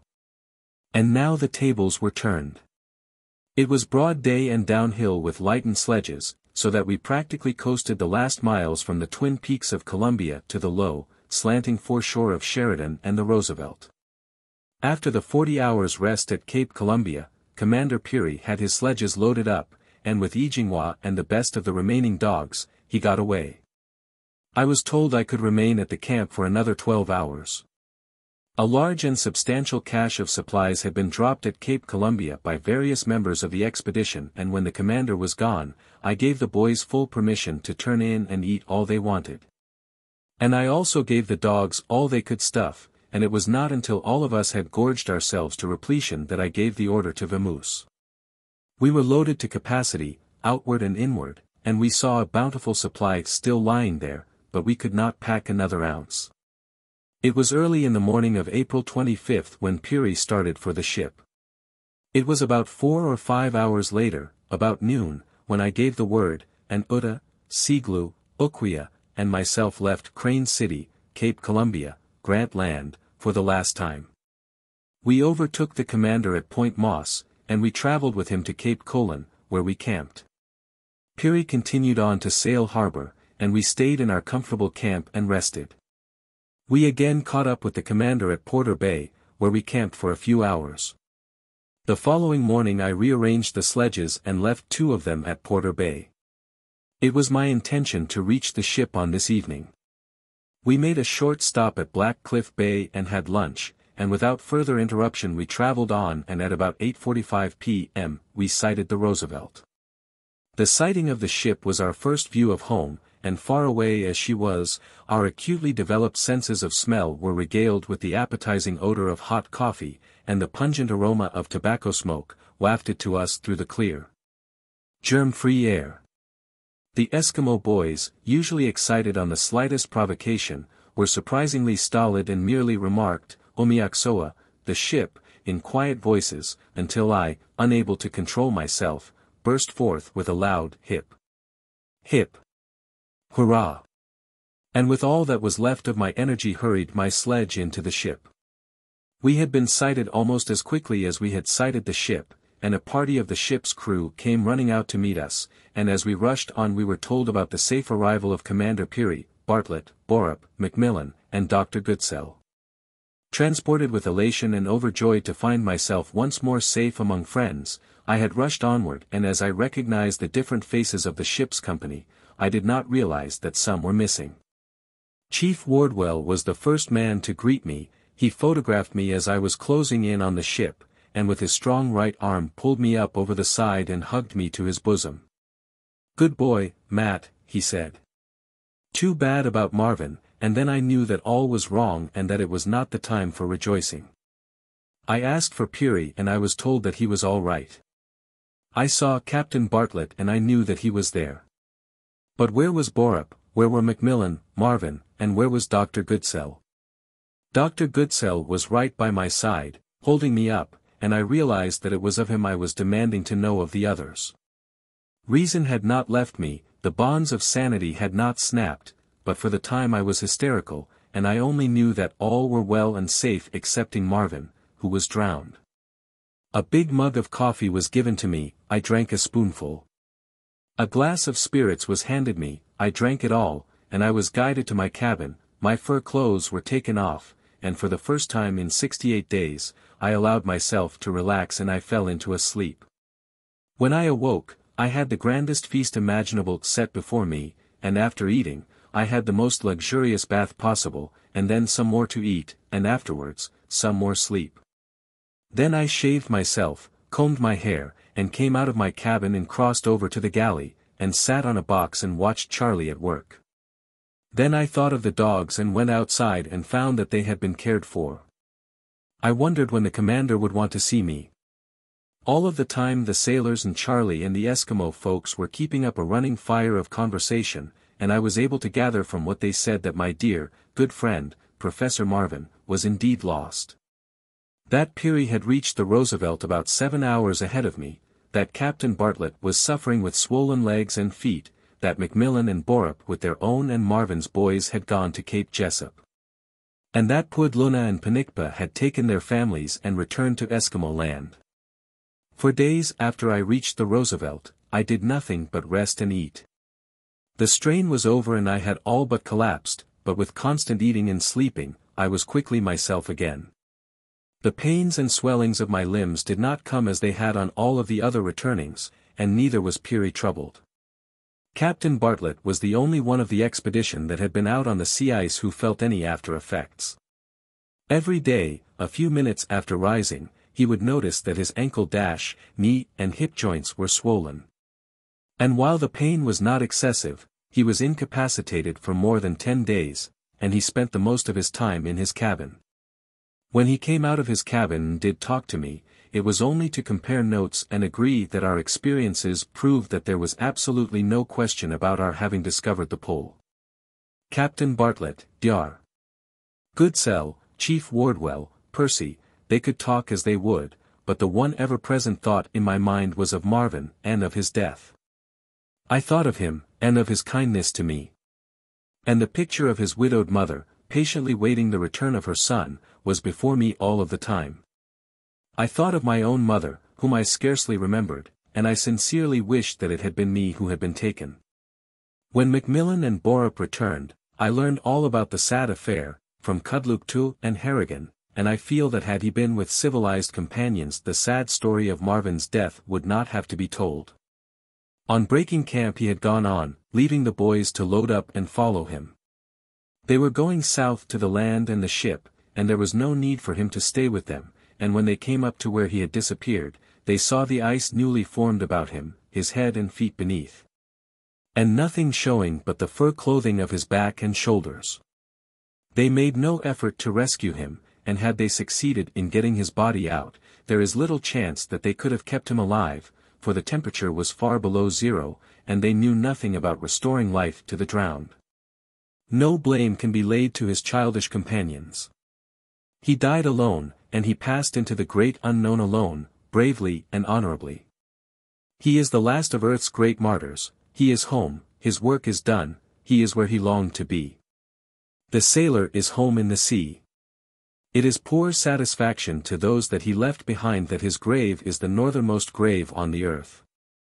But they realized that the sacrifice was not made in vain, for it was due to him that those who followed were able to keep the trail and reach the land again. The foolish boys, in accordance with Eskimo tradition, had unloaded all of Prof. Marvin's personal effects on the ice, so that his spirit should not follow them, and they hurried on back to land and to the ship, where they told their sad story. 18. After Muskoxen, the Doctor's Scientific Expedition. From the time of my arrival at the Roosevelt, for nearly 3 weeks, my days were spent in complete idleness. I would catch a fleeting glimpse of Commander Peary, but not once in all of that time did he speak a word to me. Then he spoke to me in the most ordinary matter-of-fact way, and ordered me to get to work. Not a word about the North Pole or anything connected with it, simply, there is enough wood left, and I would like to have you make a couple of sledges and mend the broken ones. I hope you are feeling all right. There was enough wood left and I made 3 sledges, as well as repaired those that were broken. The commander was still running things and he remained the commander to the last minute. Nothing escaped him, and when the time came to slow down on provisions, he gave the orders, and we had but 2 spare meals a day to sustain us. The whole expedition lived on travel rations from before the time we left Cape Sheridan until we had reached Sydney, N.S., and like the keen-fanged hounds, we were always ready and fit. It was late in May when Professor Macmillan and Mr. Borup, with their Eskimo companions returned from Cape Jessup, where they had been doing highly important scientific work, taking soundings out on the sea ice north of the Cape as high as 84 degrees 15 minutes north, and also at the Cape. They had made a trip that was record-breaking. They had visited the different cairns made by Lockwood and Brainerd and by Commander Peary, and they had also captured and brought into the ship a muskox calf. And they had most satisfactorily demonstrated their fitness as Arctic explorers, having followed the commander's orders implicitly and secured more than the required number of tidal readings and soundings. Prof. Macmillan, with Jack Barnes, a sailor, and Kudlooktoo, left for Fort Conger early in June, and continued the work of tidal observations. They rejoined the Roosevelt just before she left Cape Sheridan. A little later in the month, Borup went to Clements Markham Inlet to hunt muskoxen, and from there he went to Cape Columbia, where he erected the cairn containing the record of the last and successful expedition of the Peary Arctic Club. The cairn was a substantial pile of rocks, surmounted by a strong oaken guidepost, with arms pointing north 413 miles to the pole, east, to Cape Morris K. Jessup, 275 miles, west to Cape Thomas H. Hubbard, 225 miles. While the southern arm pointed south, but to no particular geographical spot, it was labeled Cape Columbia. Underneath the arms of the guidepost, which had been made by Mate Gushue, was a small, glass-covered, box-like arrangement, in which was encased the record of Peary's successful journey to the pole, and the roster of the expedition. My name included. From the crossbars, guys of galvanized wire were stretched and secured to heavy rocks, to help sustain the monument from the fury of the storms. Borup did good work, photographed the result, and the picture of the cairn, when exhibited, proved very satisfactory to the commander. Dr. Goodsell with 2 teams, and the Eskimo men, Kashungwa and Tachingwa, left the ship on May 27, to hunt in the Lake Hazen and Ruggles River regions. They were successful in securing 13 musk oxen in that neighborhood, and in Bellows Valley they shot a number of the Peary caribou, the species Rangifer pearyi, a distinct class of reindeer inhabiting that region. On the return of Dr. Goodsell, he told of his fascinating experiences in that wonderland. Leaving the Roosevelt, he had turned inland at Black Cliff Bay. Past the glaciers he went with his little party, down the Bellows Valley to the Ruggles River, an actual stream of clear running water, alive with the finest of salmon trout. Adopting the Eskimo methods, he fished for these speckled beauties with joyful success. Here he rounded up and shot the herd of musk oxen, and here he bagged his caribou.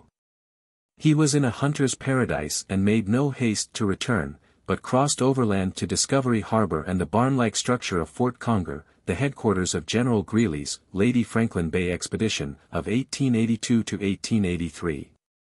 Professor Macmillan was on his way to Fort Conger, and it was with much surprise, on arriving there, that he found that Dr. Goodsell had reached it an hour before him.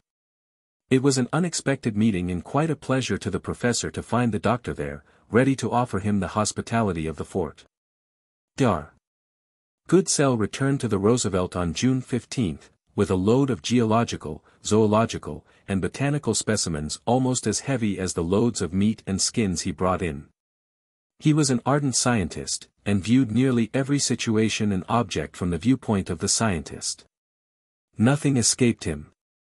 A peculiar form of rock or plant, the different features of the animal life, all received his close and eager attention, and he had the faculty of imparting his knowledge to others, like the born teacher that he was. He evinced an eager interest in the Eskimos and got along famously with them. His physical equipment was the finest, a giant in stature and strength, but with all the gentlest of men, having an even, mellow disposition that never was ruffled. In the field the previous spring he had accompanied the expedition beyond the Big Lead to 84 degrees 29 minutes, and with the strength of his broad shoulders he had pickaxed the way. On account of his calm, quiet manner I had hesitated to form an opinion of him at first, but you can rest assured this was a tenderfoot who made good. During this time I left the ship on short hunting trips, but I was never away from the ship for more than 10 or 12 hours. On July 1 quite a lead was opened in the channel south from Cape Sheridan to Cape Rawson. The ice was slowly moving southward, and the prospects for freeing the Roosevelt and getting her started on her homeward way were commencing to brighten. The following day a new lead opened much nearer shore, and on July 3 the Eskimos, who had been out hunting, returned from Black Cliff Bay, without game, but with the good news that as far south as Dumb Bell Bay there stretched a lead of open water. July 4, a new lead opened very close to the Roosevelt.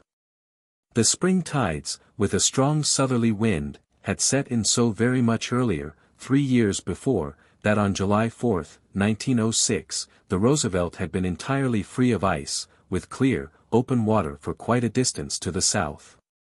But this year the ship was still completely packed in the ice, and furthermore she was listed at the same angle as during the winter. On July 5, I was detailed to help Gushue repair the more or less damaged whaleboats. The heavy and solidly packed snow of the winter had stove them in. On July 6, the anniversary of our departure from New York a year before, the greater part of the day was spent in pumping water from the top of a heavy flowberg into the ship's boilers. This work was not completed until the morning of the 7th, when the fires were started. Due to the cold, the process of getting up steam was slow work. The ice had been breaking up daily, new leads were noticed, and on this day, July 7, a new lead opened at a distance of 50 yards from the ship, and open water stretched as far south as the eye could see. All hands were put to work reloading the supplies that had been placed on shore the fall previous, for it was easy to see that the time for departure was at hand. With the boilers in order, an attempt was made to revolve the shaft, but the propeller was too securely frozen in the ice to move, and so Captain Bartlett got out the dynamite and succeeded in freeing the bronze blades. From the 10th of July to the 13th, a fierce storm raged, clouds of freeing spray broke over the ship, encasing her in a coat of icy mail. And the tempest forced all of the ice out of the lower end of the channel and beyond as far as the eye could see, but the Roosevelt still remained surrounded by ice. The morning of the 15th, a smart breeze from the northeast was blowing, and proved a valuable assistance to us, for it caused the huge blocks of ice that were surrounding the ship to loosen their hold, and for the first time since October, 1908. The Roosevelt righted herself to an even keel. By this time all of our supplies had been loaded and stored, and from the Crow's Nest a stretch of open water could be seen as far as Cape Rawson. From there to Cape Union the ice was packed solid. 19. The Roosevelt starts for home, Eskimo villages, new dogs and new dog fights. It was 2:30 p.m., July 17, 1909, that the Roosevelt pointed her bow southward and we left our winter quarters in Cape Sheridan. We were on our journey home, all hands as happy as when, a year previous, we had started on our way north, with the added satisfaction of complete success. The ship had steamed but a short distance, when, owing to the rapidly drifting ice in the channel, she had to be made fast to a floeberg. At 10:30 p.m., the lines were loosed and a new start made. Without further incident, we reached Black Cape. In rounding the cape the ship encountered a terrific storm, and it was with the greatest difficulty that she made any headway. The storm increased and the Roosevelt had to remain in the channel, surrounded by the tightly wedged floes, at the mercy of the wind. The gale continued until the evening of the 20th.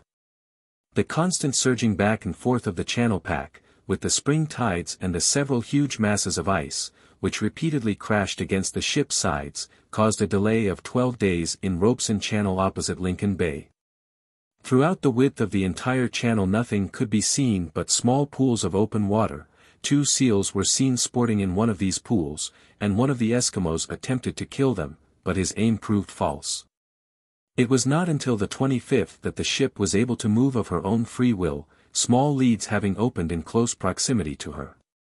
Uta shot a seal in one of the leads, and also harpooned a narwhal, but he did not succeed in securing either.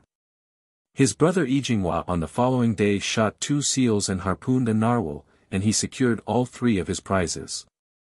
The Eskimos had a grand feast off the skin of the narwhal, which they esteem as a great delicacy. By the 27th the Roosevelt had drifted as far south as Wrangell Bay, and it was here that Slocum, Inagito, shot and secured a hood seal, which weighed over 600 pounds, and seal steaks were added to the bill of fare. The snow storms of the 2 days ceased on the 28th, and when the weather cleared sufficiently for us to ascertain our whereabouts, we were much surprised to find that we had drifted back north, opposite Lincoln Bay. During the day the wind shifted to the north. Again we drifted southward, until, just off Cape Beechey, the narrowest part of Robeson Channel, a lead stretching southward for a distance of 5 miles was sighted.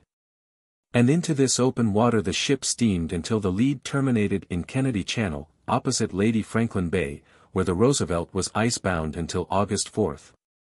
Drifting with the pack until we were in a direct line with Cape Tyson and Bellot Isle.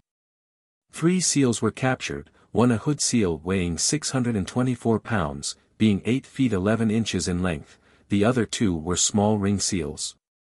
By 10 a.m. of the 4th, the ice had slackened so considerably that the Roosevelt, under full steam, set out and rapidly worked her way down Kennedy Channel.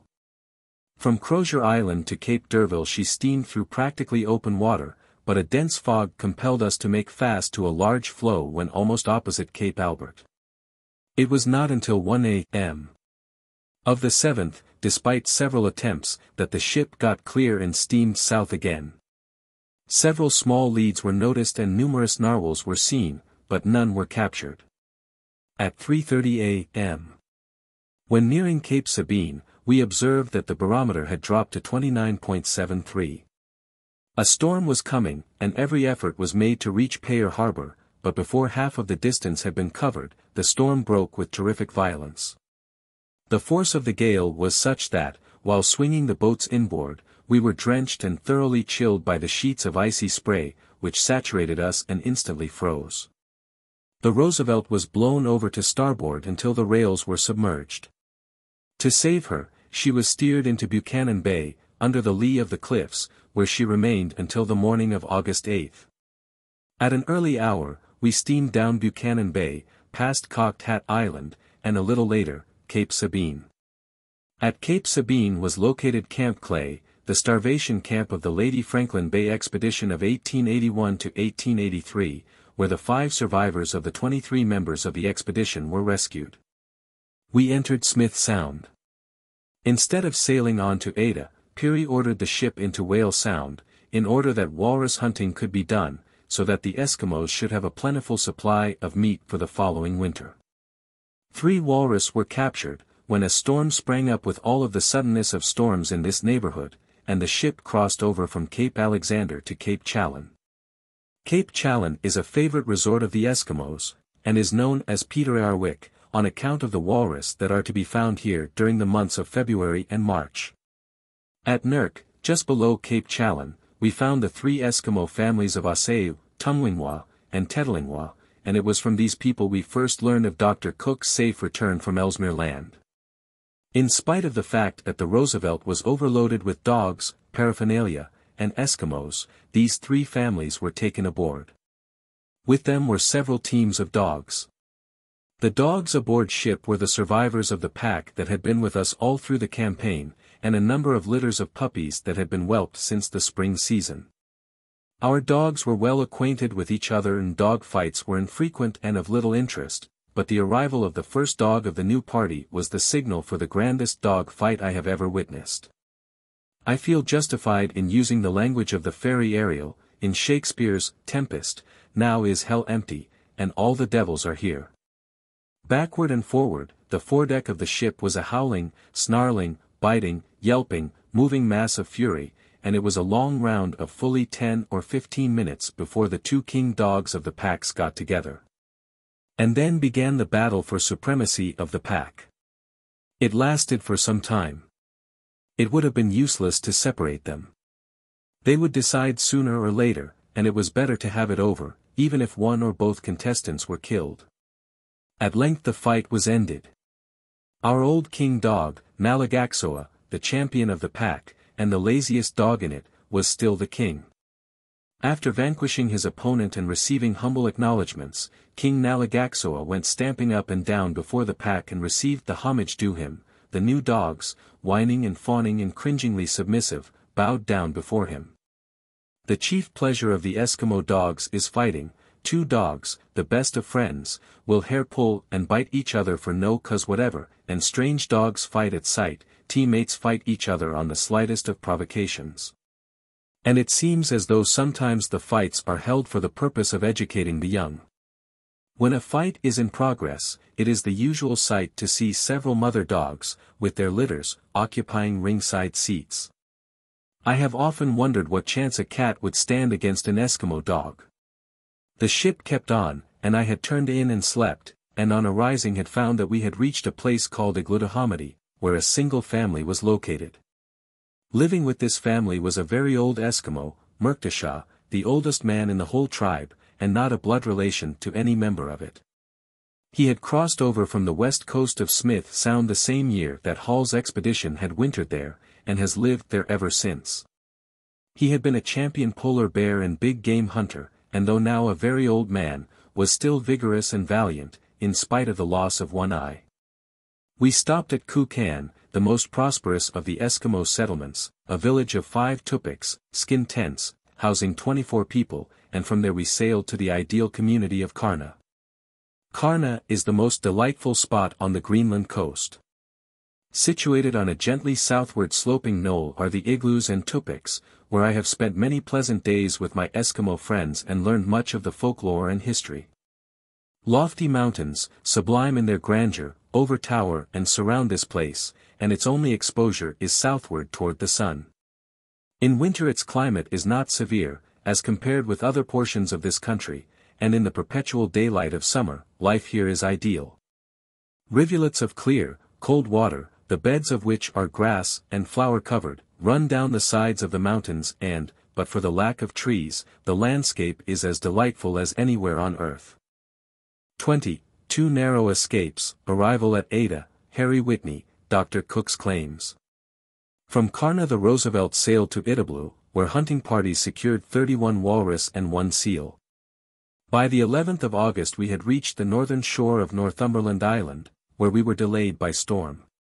It was shortly before noon of this day that we barely escaped another fatal calamity. Chief Wardwell, while cleaning the rifle of Commander Peary, had the misfortune to have the piece explode while in his hands. From some unknown cause a cartridge was discharged, the projectile pierced 2 thick partitions of 1.5-inch pine, and penetrated the cabin occupied by Professor Macmillan and Mr. Borup. The billet of that bullet was the shoulder and forearm of Professor Macmillan, who at the time was sound asleep in his berth. He had been lying with his arm doubled and his head resting on his hand. A half-inch nearer and the bullet would have entered his brain. As is always the case with narrow escapes, I, too, had a narrow escape, for that same bullet entered the partition on its death-dealing mission at identically the same spot where a few minutes previously my head had rested. Dar. Goodsell was quickly aroused, he attended Professor Macmillan, and in a short time he diagnosed the case as a gunshot wound.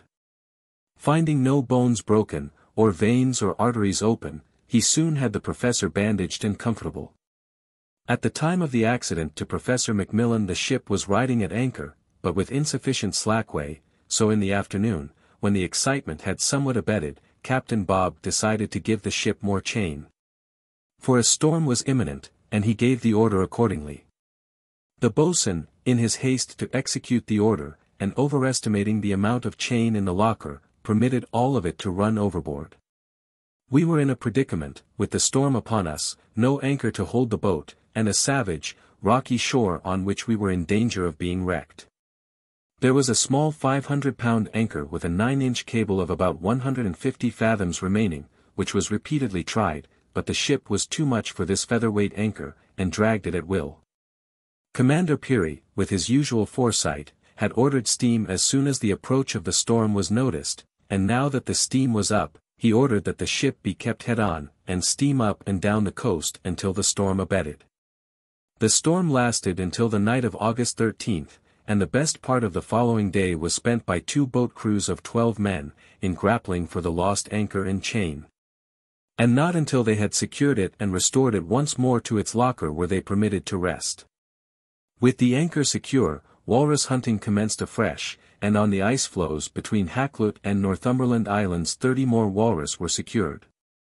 On August 16, the Roosevelt steamed back to Karna, and the Eskimo people who intended living there for the following winter were landed.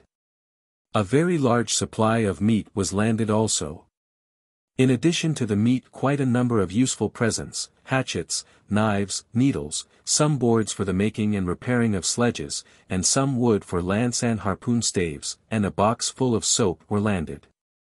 This inventory of presents may seem cheap and paltry to you, but to these natives such presents as we made were more appreciated than the gift of many dollars would be by a poverty-stricken family in this country.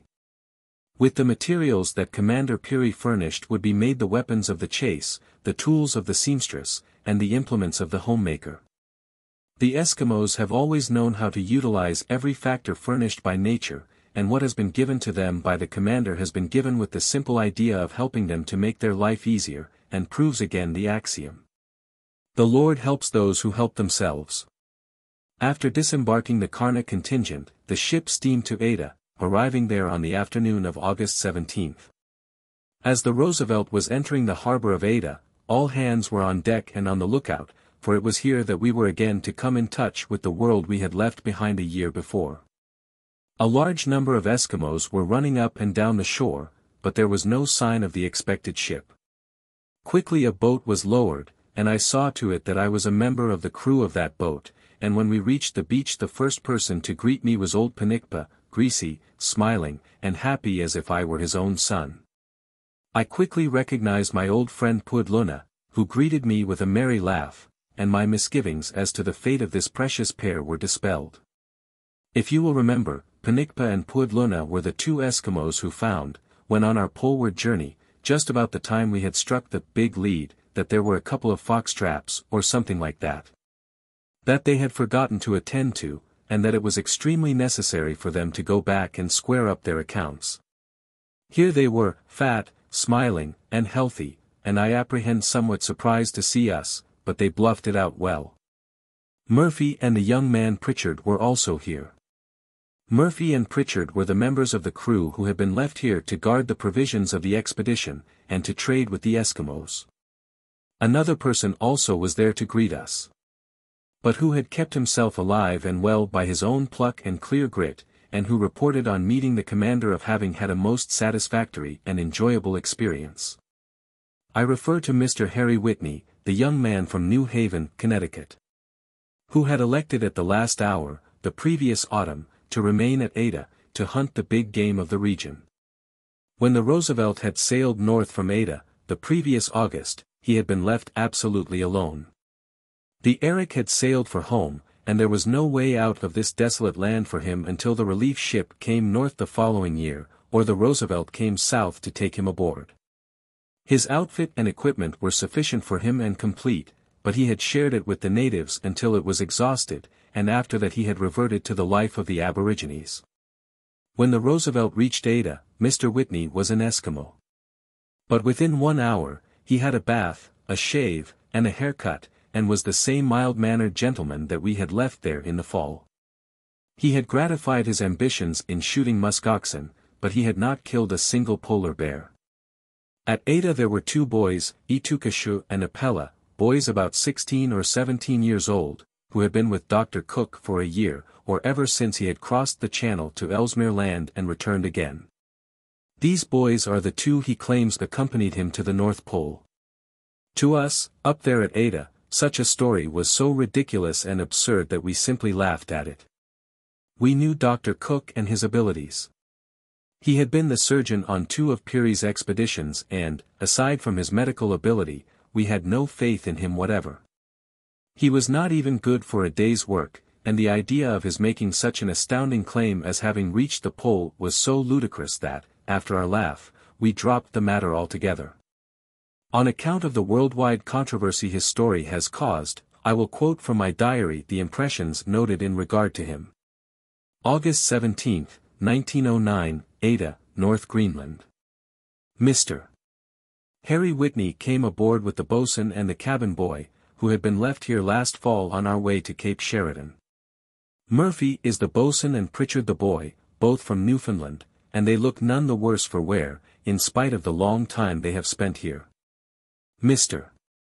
Whitney is the gentleman who came up on the Eric last year, and at the last moment decided to spend the winter with the natives. He had a long talk with the commander before we left for the north, and has had quite a lengthy session with him since. I learned that Dr. Cook came over from Ellesmere Land with his 2 boys, Itukashu and Apella, and in a confidential conversation with Mr. Whitney made the statement that he had reached the North Pole. Professor Macmillan and I have talked to his 2 boys and have learned that there is no foundation in fact for such a statement, and the captain and others of the expedition have questioned them. And if they were out on the ice of the Arctic Ocean it was only for a very short distance, not more than 20 or 25 miles. The boys are positive in this statement, and my own boys, Uta and Ukwia, have talked to them also, and get the same replies. It is a fact that they had a very hard time and were reduced to low limits, but they have not been any distance north, and the commander and the rest of us are in the humor to regard Mr. Whitney as a person who has been hoodwinked. We know Dr. Cook very well and also his reputation, and we know that he was never good for a hard day's work. In fact he was not up to the average, and he is no hand at all in making the most of his resources. He probably has spun this yarn to Mr. Whitney and the boatswain to make himself look big to them. The commander will not permit Mr. Whitney to bring any of the Dr. Cook effects aboard the Roosevelt, and they have been left in a cache on shore. Kuludingwa is here again, after his trip to North Star Bay with Dr. Cook, and tells an amusing story of his experience. It is only from a sense of justice to Commander Peary and those who were with him that I have mentioned Dr. Cook. The outfitting of the hunting expedition of Mr. Bradley was well known to us. Captain Bartlett had directed it and had advised and arranged for the purchase of the schooner John R. Bradley to carry the hunting party to the region where big game of the character Mr. Bradley wished to hunt could be found.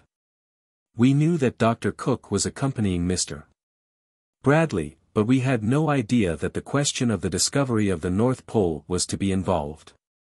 I have reason to be grateful to Dr. Cook for favors received.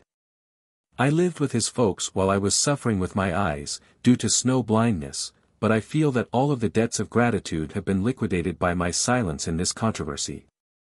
And I will have nothing more to say in regard to him or to his claims. 21. Ada to New York, coming of mail and reporters, home. At Ada we expected to meet the relief ship. 60 tons of coal and a small quantity of provisions had been left there during the previous summer, to be used by us on our homeward voyage. This coal was loaded on board and the Eskimos who desired to remain at Ada were landed. Just at the time we were ready to sail, a heavy storm of wind and snow blew up, and it was not until 6 p.m., on the 20th, that we left the harbor. Farewells had been said to the Eskimos, all that had been promised them for faithful services had been given to them, and we commenced the final stage of our journey home.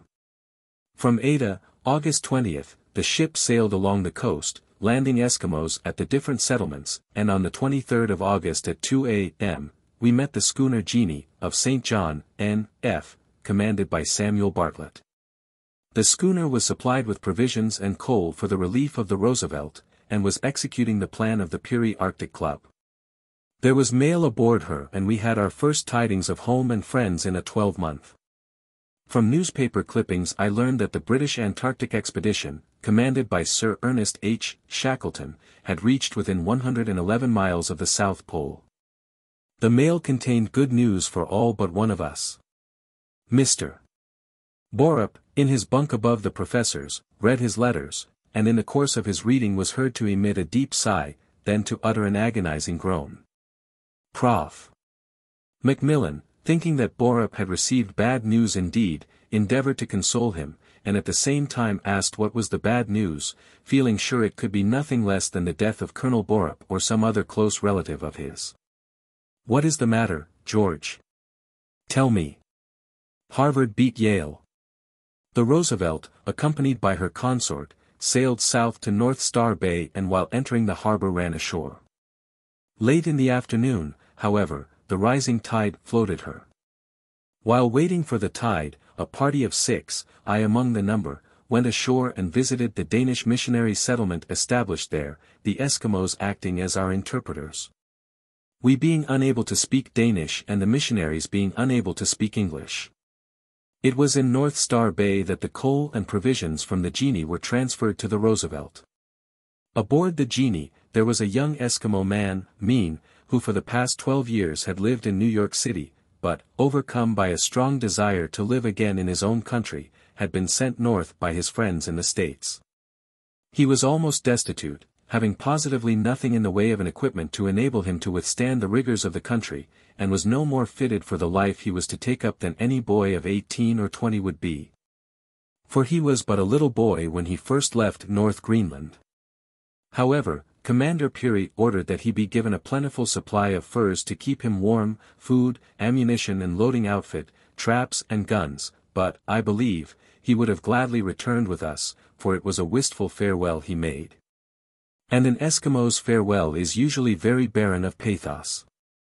Mr. Whitney transferred his augmented equipment to the Jeannie, intending to remain with her down the Labrador, for her captain had agreed to use every effort to help Mr. Whitney secure at least one polar bear. Cape York was reached on the morning of August 25, and from the 2 Eskimo families, living at the extreme point of the Cape, we obtained the mail which had been left there by Captain Adams of the Dundee whaling fleet Morning Star. Our letters, although they bore no more recent a date than that of March 23, 1909, were eagerly read. At Cape York we landed the last of the Eskimos. The decks were now cleared. The boats were securely lashed in their davits, and 9 a.m. August 26, in a gale of wind, the Roosevelt put out to sea, homeward bound, but not yet out of danger, for the gale increased so considerably that the Roosevelt was forced to lay to under reefed foresail, in the lee of the middle pack. Until the 29th, when the storm subsided and the ship got under way again. On September 4 the Labrador was sighted. Under full steam we passed the Farmyard, a group of small islands which lie off the coast. We arrived at Turnavik at 7:30 p.m. Once again we saw signs of civilization.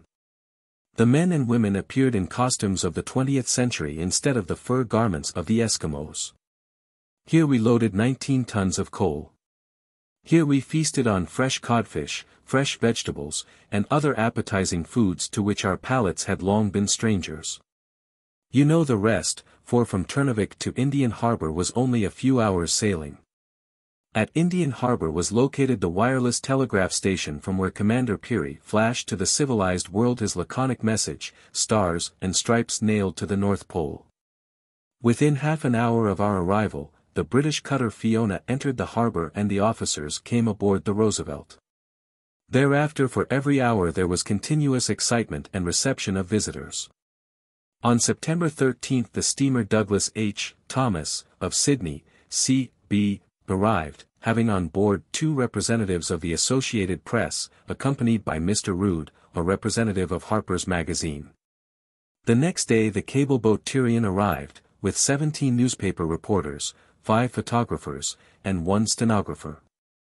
The Tyrian anchored outside the harbor and in 5 lifeboats the party was brought aboard the Roosevelt. As they rowed they cheered, and when they sighted Commander Peary 3 ringing cheers and a tiger were given. The newspaper men requested an interview with the commander. He granted their request, at the same time suggesting that they accompany him ashore to a fish loft at the end of the pier, where there would be more room than aboard the ship. Accompanied by the members of the expedition, the commander and the reporters left the ship. Arriving at the loft Commander Peary sat on some fish nets at the rear end of the loft, some of the reporters sat on barrels and nets, others squatted on the floor. They formed a semicircle around him and eagerly listened to the first telling of his stirring story. Before leaving Battle Harbor, we received a visit from the great missionary, Dr. Grenfell, the effect of whose presence was almost like a benediction. On the morning of the 18th we left Battle Harbor accompanied by the tug Douglas H. Thomas, amidst the salutes of the many vessels and boats in the harbor and the cannon on the hill. Through the Straits of Belle Isle we steamed, with a fair wind and a choppy sea. In the meantime I was busily engaged in making a strip to sew upon a large American flag. This was a broad white bar which was to extend from the upper right to the lower left corner of the flag, with the words, North Pole, sewed on it. About 6 a.m., on the 21st, a large white, steam yacht was seen approaching, flying an American flag from her foremast and the English flag from the mizzenmast. We were close enough to her to distinguish Mrs. Peary and the children on board. A boat was quickly lowered from the yacht and the Peary family was soon united aboard the Roosevelt. All kinds of sailing craft now met the Roosevelt and by them she was escorted into the harbor of Sydney, C.B. Whistles were blown, thousands of people lined the shores of the harbor, cheering enthusiastically and waving flags, and as the Roosevelt was moored alongside the pier, a delegation of schoolgirls met the commander, made an address, and presented him with a magnificent bouquet. The streets were gorgeously decorated and a holiday had been declared. A ripe, royal welcome was accorded the Roosevelt and the members of the expedition. Visitors boarded the ship and looted successfully for souvenirs. It was at Sydney that the expedition commenced to disband. Commander Peary and his family returned to the United States via railroad train. The Roosevelt left Sydney on September 22 for New York City. A stop was made at Eagle Island, in Casco Bay, off the coast of Maine, where is located the summer home of Commander Peary, and here we landed most of his paraphernalia, some sledges and dogs. From Eagle Island we steamed direct to Sandy Hook, reaching there at noon on October 2nd. The next day the Roosevelt took her place with the replica of those two historic ships, the Half Moon and the Clermont, in the lead of the great naval parade. And now my story is ended, it is a tale that is told. Now is Othello's occupation gone. I long to see them all again. The brave, cheery companions of the Trail of the North. I long to see again the lithe figure of my commander. And to hear again his clear, ringing voice urging and encouraging me onward, with his, "Well done, my boy." I want to be with the party when they reach the untrod shores of Crocker Land. I yearn to be with those who reach the South Pole, the lure of the Arctic is tugging at my heart, to me the trail is calling. The old trail. The trail that is always new. Appendix I, Notes on the Eskimos. The origin of the Eskimos is not known to a certainty. In color they are brown, their hair is heavy, straight, coarse, and black. In appearance they are short, fat, and well developed. And they bear a strong resemblance to the Mongolian race. Among the men of this tribe, quarrels and fights very rarely occur. But it is a very noticeable fact that while the men of the tribe do not make war on each other, the man of the family will, at the least provocation on the part of his better half, without hesitation apply brute force to show his authority. The tribe of these, the North Greenland Eskimos, numbers 218. Great interest was shown by the men when working implements, such as we used on board ship, were shown them. Eagerly they listened while the uses of many of these tools were explained to them. The women also showed great interest in any article that was foreign to them. They have a special liking for fancy beads of the smaller variety. The Eskimos show a great capacity for imitation. They have also a marked sense of humor. An Eskimo's sense of imitation is so keen that it is only necessary for him to observe a sledge maker at work but once, when the same type of sledge will be reproduced in a very short time. On my last trip north, I noticed that the shirts worn by the Eskimos were similar in style and cut to our own. In 1906, the style had been entirely different. The Eskimos show no desire to acquire the English language. With the exception of Kudluktu and Inagito, none of the tribe could speak English intelligently. The Eskimo's vocabulary is a complication of prefixes and suffixes, and many words in his language are very hard to pronounce. The tupiks, tents, are made of sealskin, and are used in summer. The igloos are built of snow, and are used in winter. A few igloos built of boulders can be seen. The workmanship of this latter type of igloos is necessarily crude, for the boulders are used in the rough state. On entering the Tuskuna entrance, a bed platform of stones 5 feet long, and 6 feet wide, confronts one. On each side of this platform are seen smaller platforms, each holding a kudla, fire pot. This kudla is made of a stone so soft that before it comes in contact with fire it can easily be cut with a knife. The name given by the Eskimos to it is okioa. Cooking utensils are first formed in the desired shape, then heat is applied, as a result of which the stone quickly hardens. The method of cooking as employed by the Eskimos is to suspend the kulizu, cooking pot, over the kudla, fire pot. The kudla is the only means by which light can be secured in an Eskimo igloo. As fuel, the blubber of the narwhal is used. The clothing of the male Eskimo consists of a kalita, deerskin coat with hood attached, nanuks, fox-skin trousers, and kamiks, sealskin boots. That of the female Eskimo, a kopita, fox-skin coat with hood attached, nanuks, fox-skin trousers, and hip-length kamiks, sealskin boots. The shirts of the male and female Eskimo are made from the skin of the ox, and 150 of these little birds are used in the manufacture of one shirt. The largest Eskimo family known among the North Greenland tribe, numbers 6. As a rule, an Eskimo family rarely outnumbers 3. An Eskimo family is not stationary. Rarely does a family remain in one place longer than one season, which is 9 months. The principal reason for this constant moving is the scarcity of game. For after a season of hunting in one place, game becomes very scarce, and there is no other alternative but for the family to move on. Transportation is by means of sledges drawn by a team of dogs. Alcoholic drinks are not known among this tribe. But, of late, tobacco is extensively used. Previous to 1902, before the arrival of the Danes, tobacco was an unknown quantity. The cleanliness of the Eskimos leaves room for much improvement. With reference to their morals, strictly speaking they are markedly lax. The wife of an Eskimo is held in no higher esteem than are the goods and chattels of the household. She may at any time be loaned, borrowed, sold, or exchanged. They have no marriage ceremony. The amusements of the Eskimos are few. Tests of strength and endurance occur between the men of the tribe, and visits are paid to the various settlements, during the long winter nights. And songs and choruses are sung, accompanied by a kind of tambourine which is made from the bladder of a walrus or seal, and stretched across the antlers of a reindeer. The Eskimos are a very superstitious people. In the event of a fatal illness, the victim, just before death, is removed to a place outside the igloo, for should death enter the igloo that dwelling would instantly be destroyed. If the deceased be a man, he is rolled up in a sealskin, and strips of rawhide are lashed around the body to keep the skin intact. He is then carried to his last resting place. A low stone structure is built around the body to protect it from the foxes.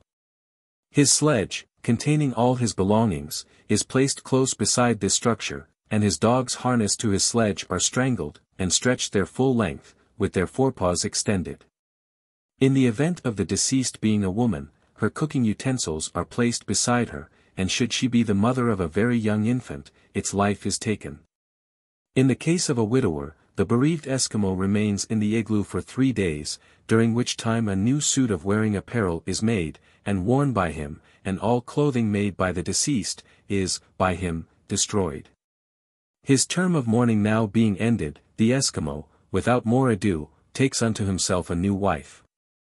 Members of the tribe who have the same name as the deceased have to change that name until the arrival of a newborn babe, to whom the name is given, whereby the ban is removed. The Eskimos have no decided form of religion. When questioned as to where the soul of the good Eskimo will go, they reply by pointing upward, and by pointing downward, the question is answered as to the final dwelling place of the wicked. The main cause of death amongst the Eskimos is from a disease the symptoms of which are a cough, nausea, and fever, which disease quickly causes death.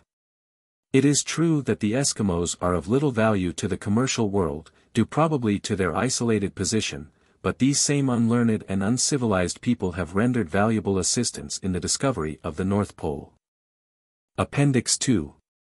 List of Smith Sound Eskimos, males marked by an asterisk, AC Kamoding, Wa Ading, Alu Adolakeoti Agiata Ago Ta Akaji Ahawikating, Waikating, Wa Alikasing, Wa Alikasing, Wa Alikasing, Wa Maamame, Yamoned, Diwayamang, Wa Anad, Duana, Wanawing, Wangin, Ya Angin, Yaang, Ianginang Malak, Tuangna, Niang Noding, Wang Odubla, O Ang Odijip, so. On, Odilu Ianighi, Tuaning, Waning, Wanau, Ka Anau, Ka Pella Apuding, Wa Ase, Tita Tuksung, Watung, Inawating, Wawatak, Sur. Awi a good luawiango, na awi jing, wa awi shung, wa waktun, ak pudasha, ak pud, yark ak puduk, eealu, ta'al, neal nedu, iarku, arku, Arku, eg, ejing, wa elating, wa eling, wa emin, ya ishie, tu ishing, wa etu, lu etuk, ashu etuk, Ashu itu shak, swai, valui, waiaping, wa. Igilodark, sui li ik, wai kailio, shael kalin, il clia inadli, in, alu nighi, to nighi, to in noo, ita in noo ta in nuapud o in ua o.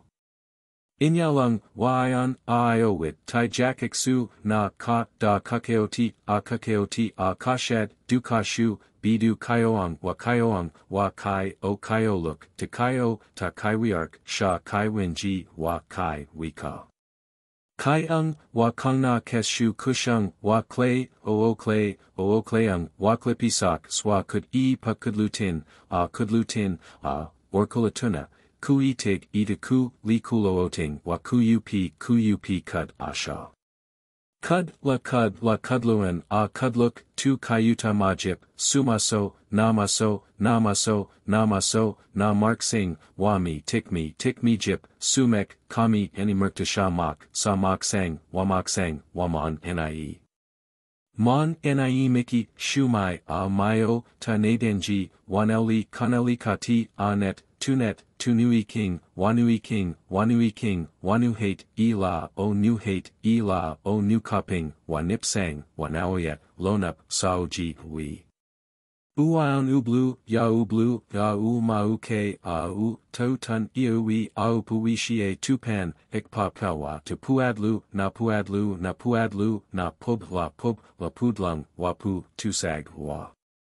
Sat, tu sig, lu sinoang, wasiodika, to king, wasim, iasina, iusip, suso, nasuk, kun solming, wata, tarata, wanataching, watetiling, watoiti, atukiming, watu, kuma. Tubing, watung, a we, arquishark, upsi 2 female babies not named male 122 female 96, total 218 the end.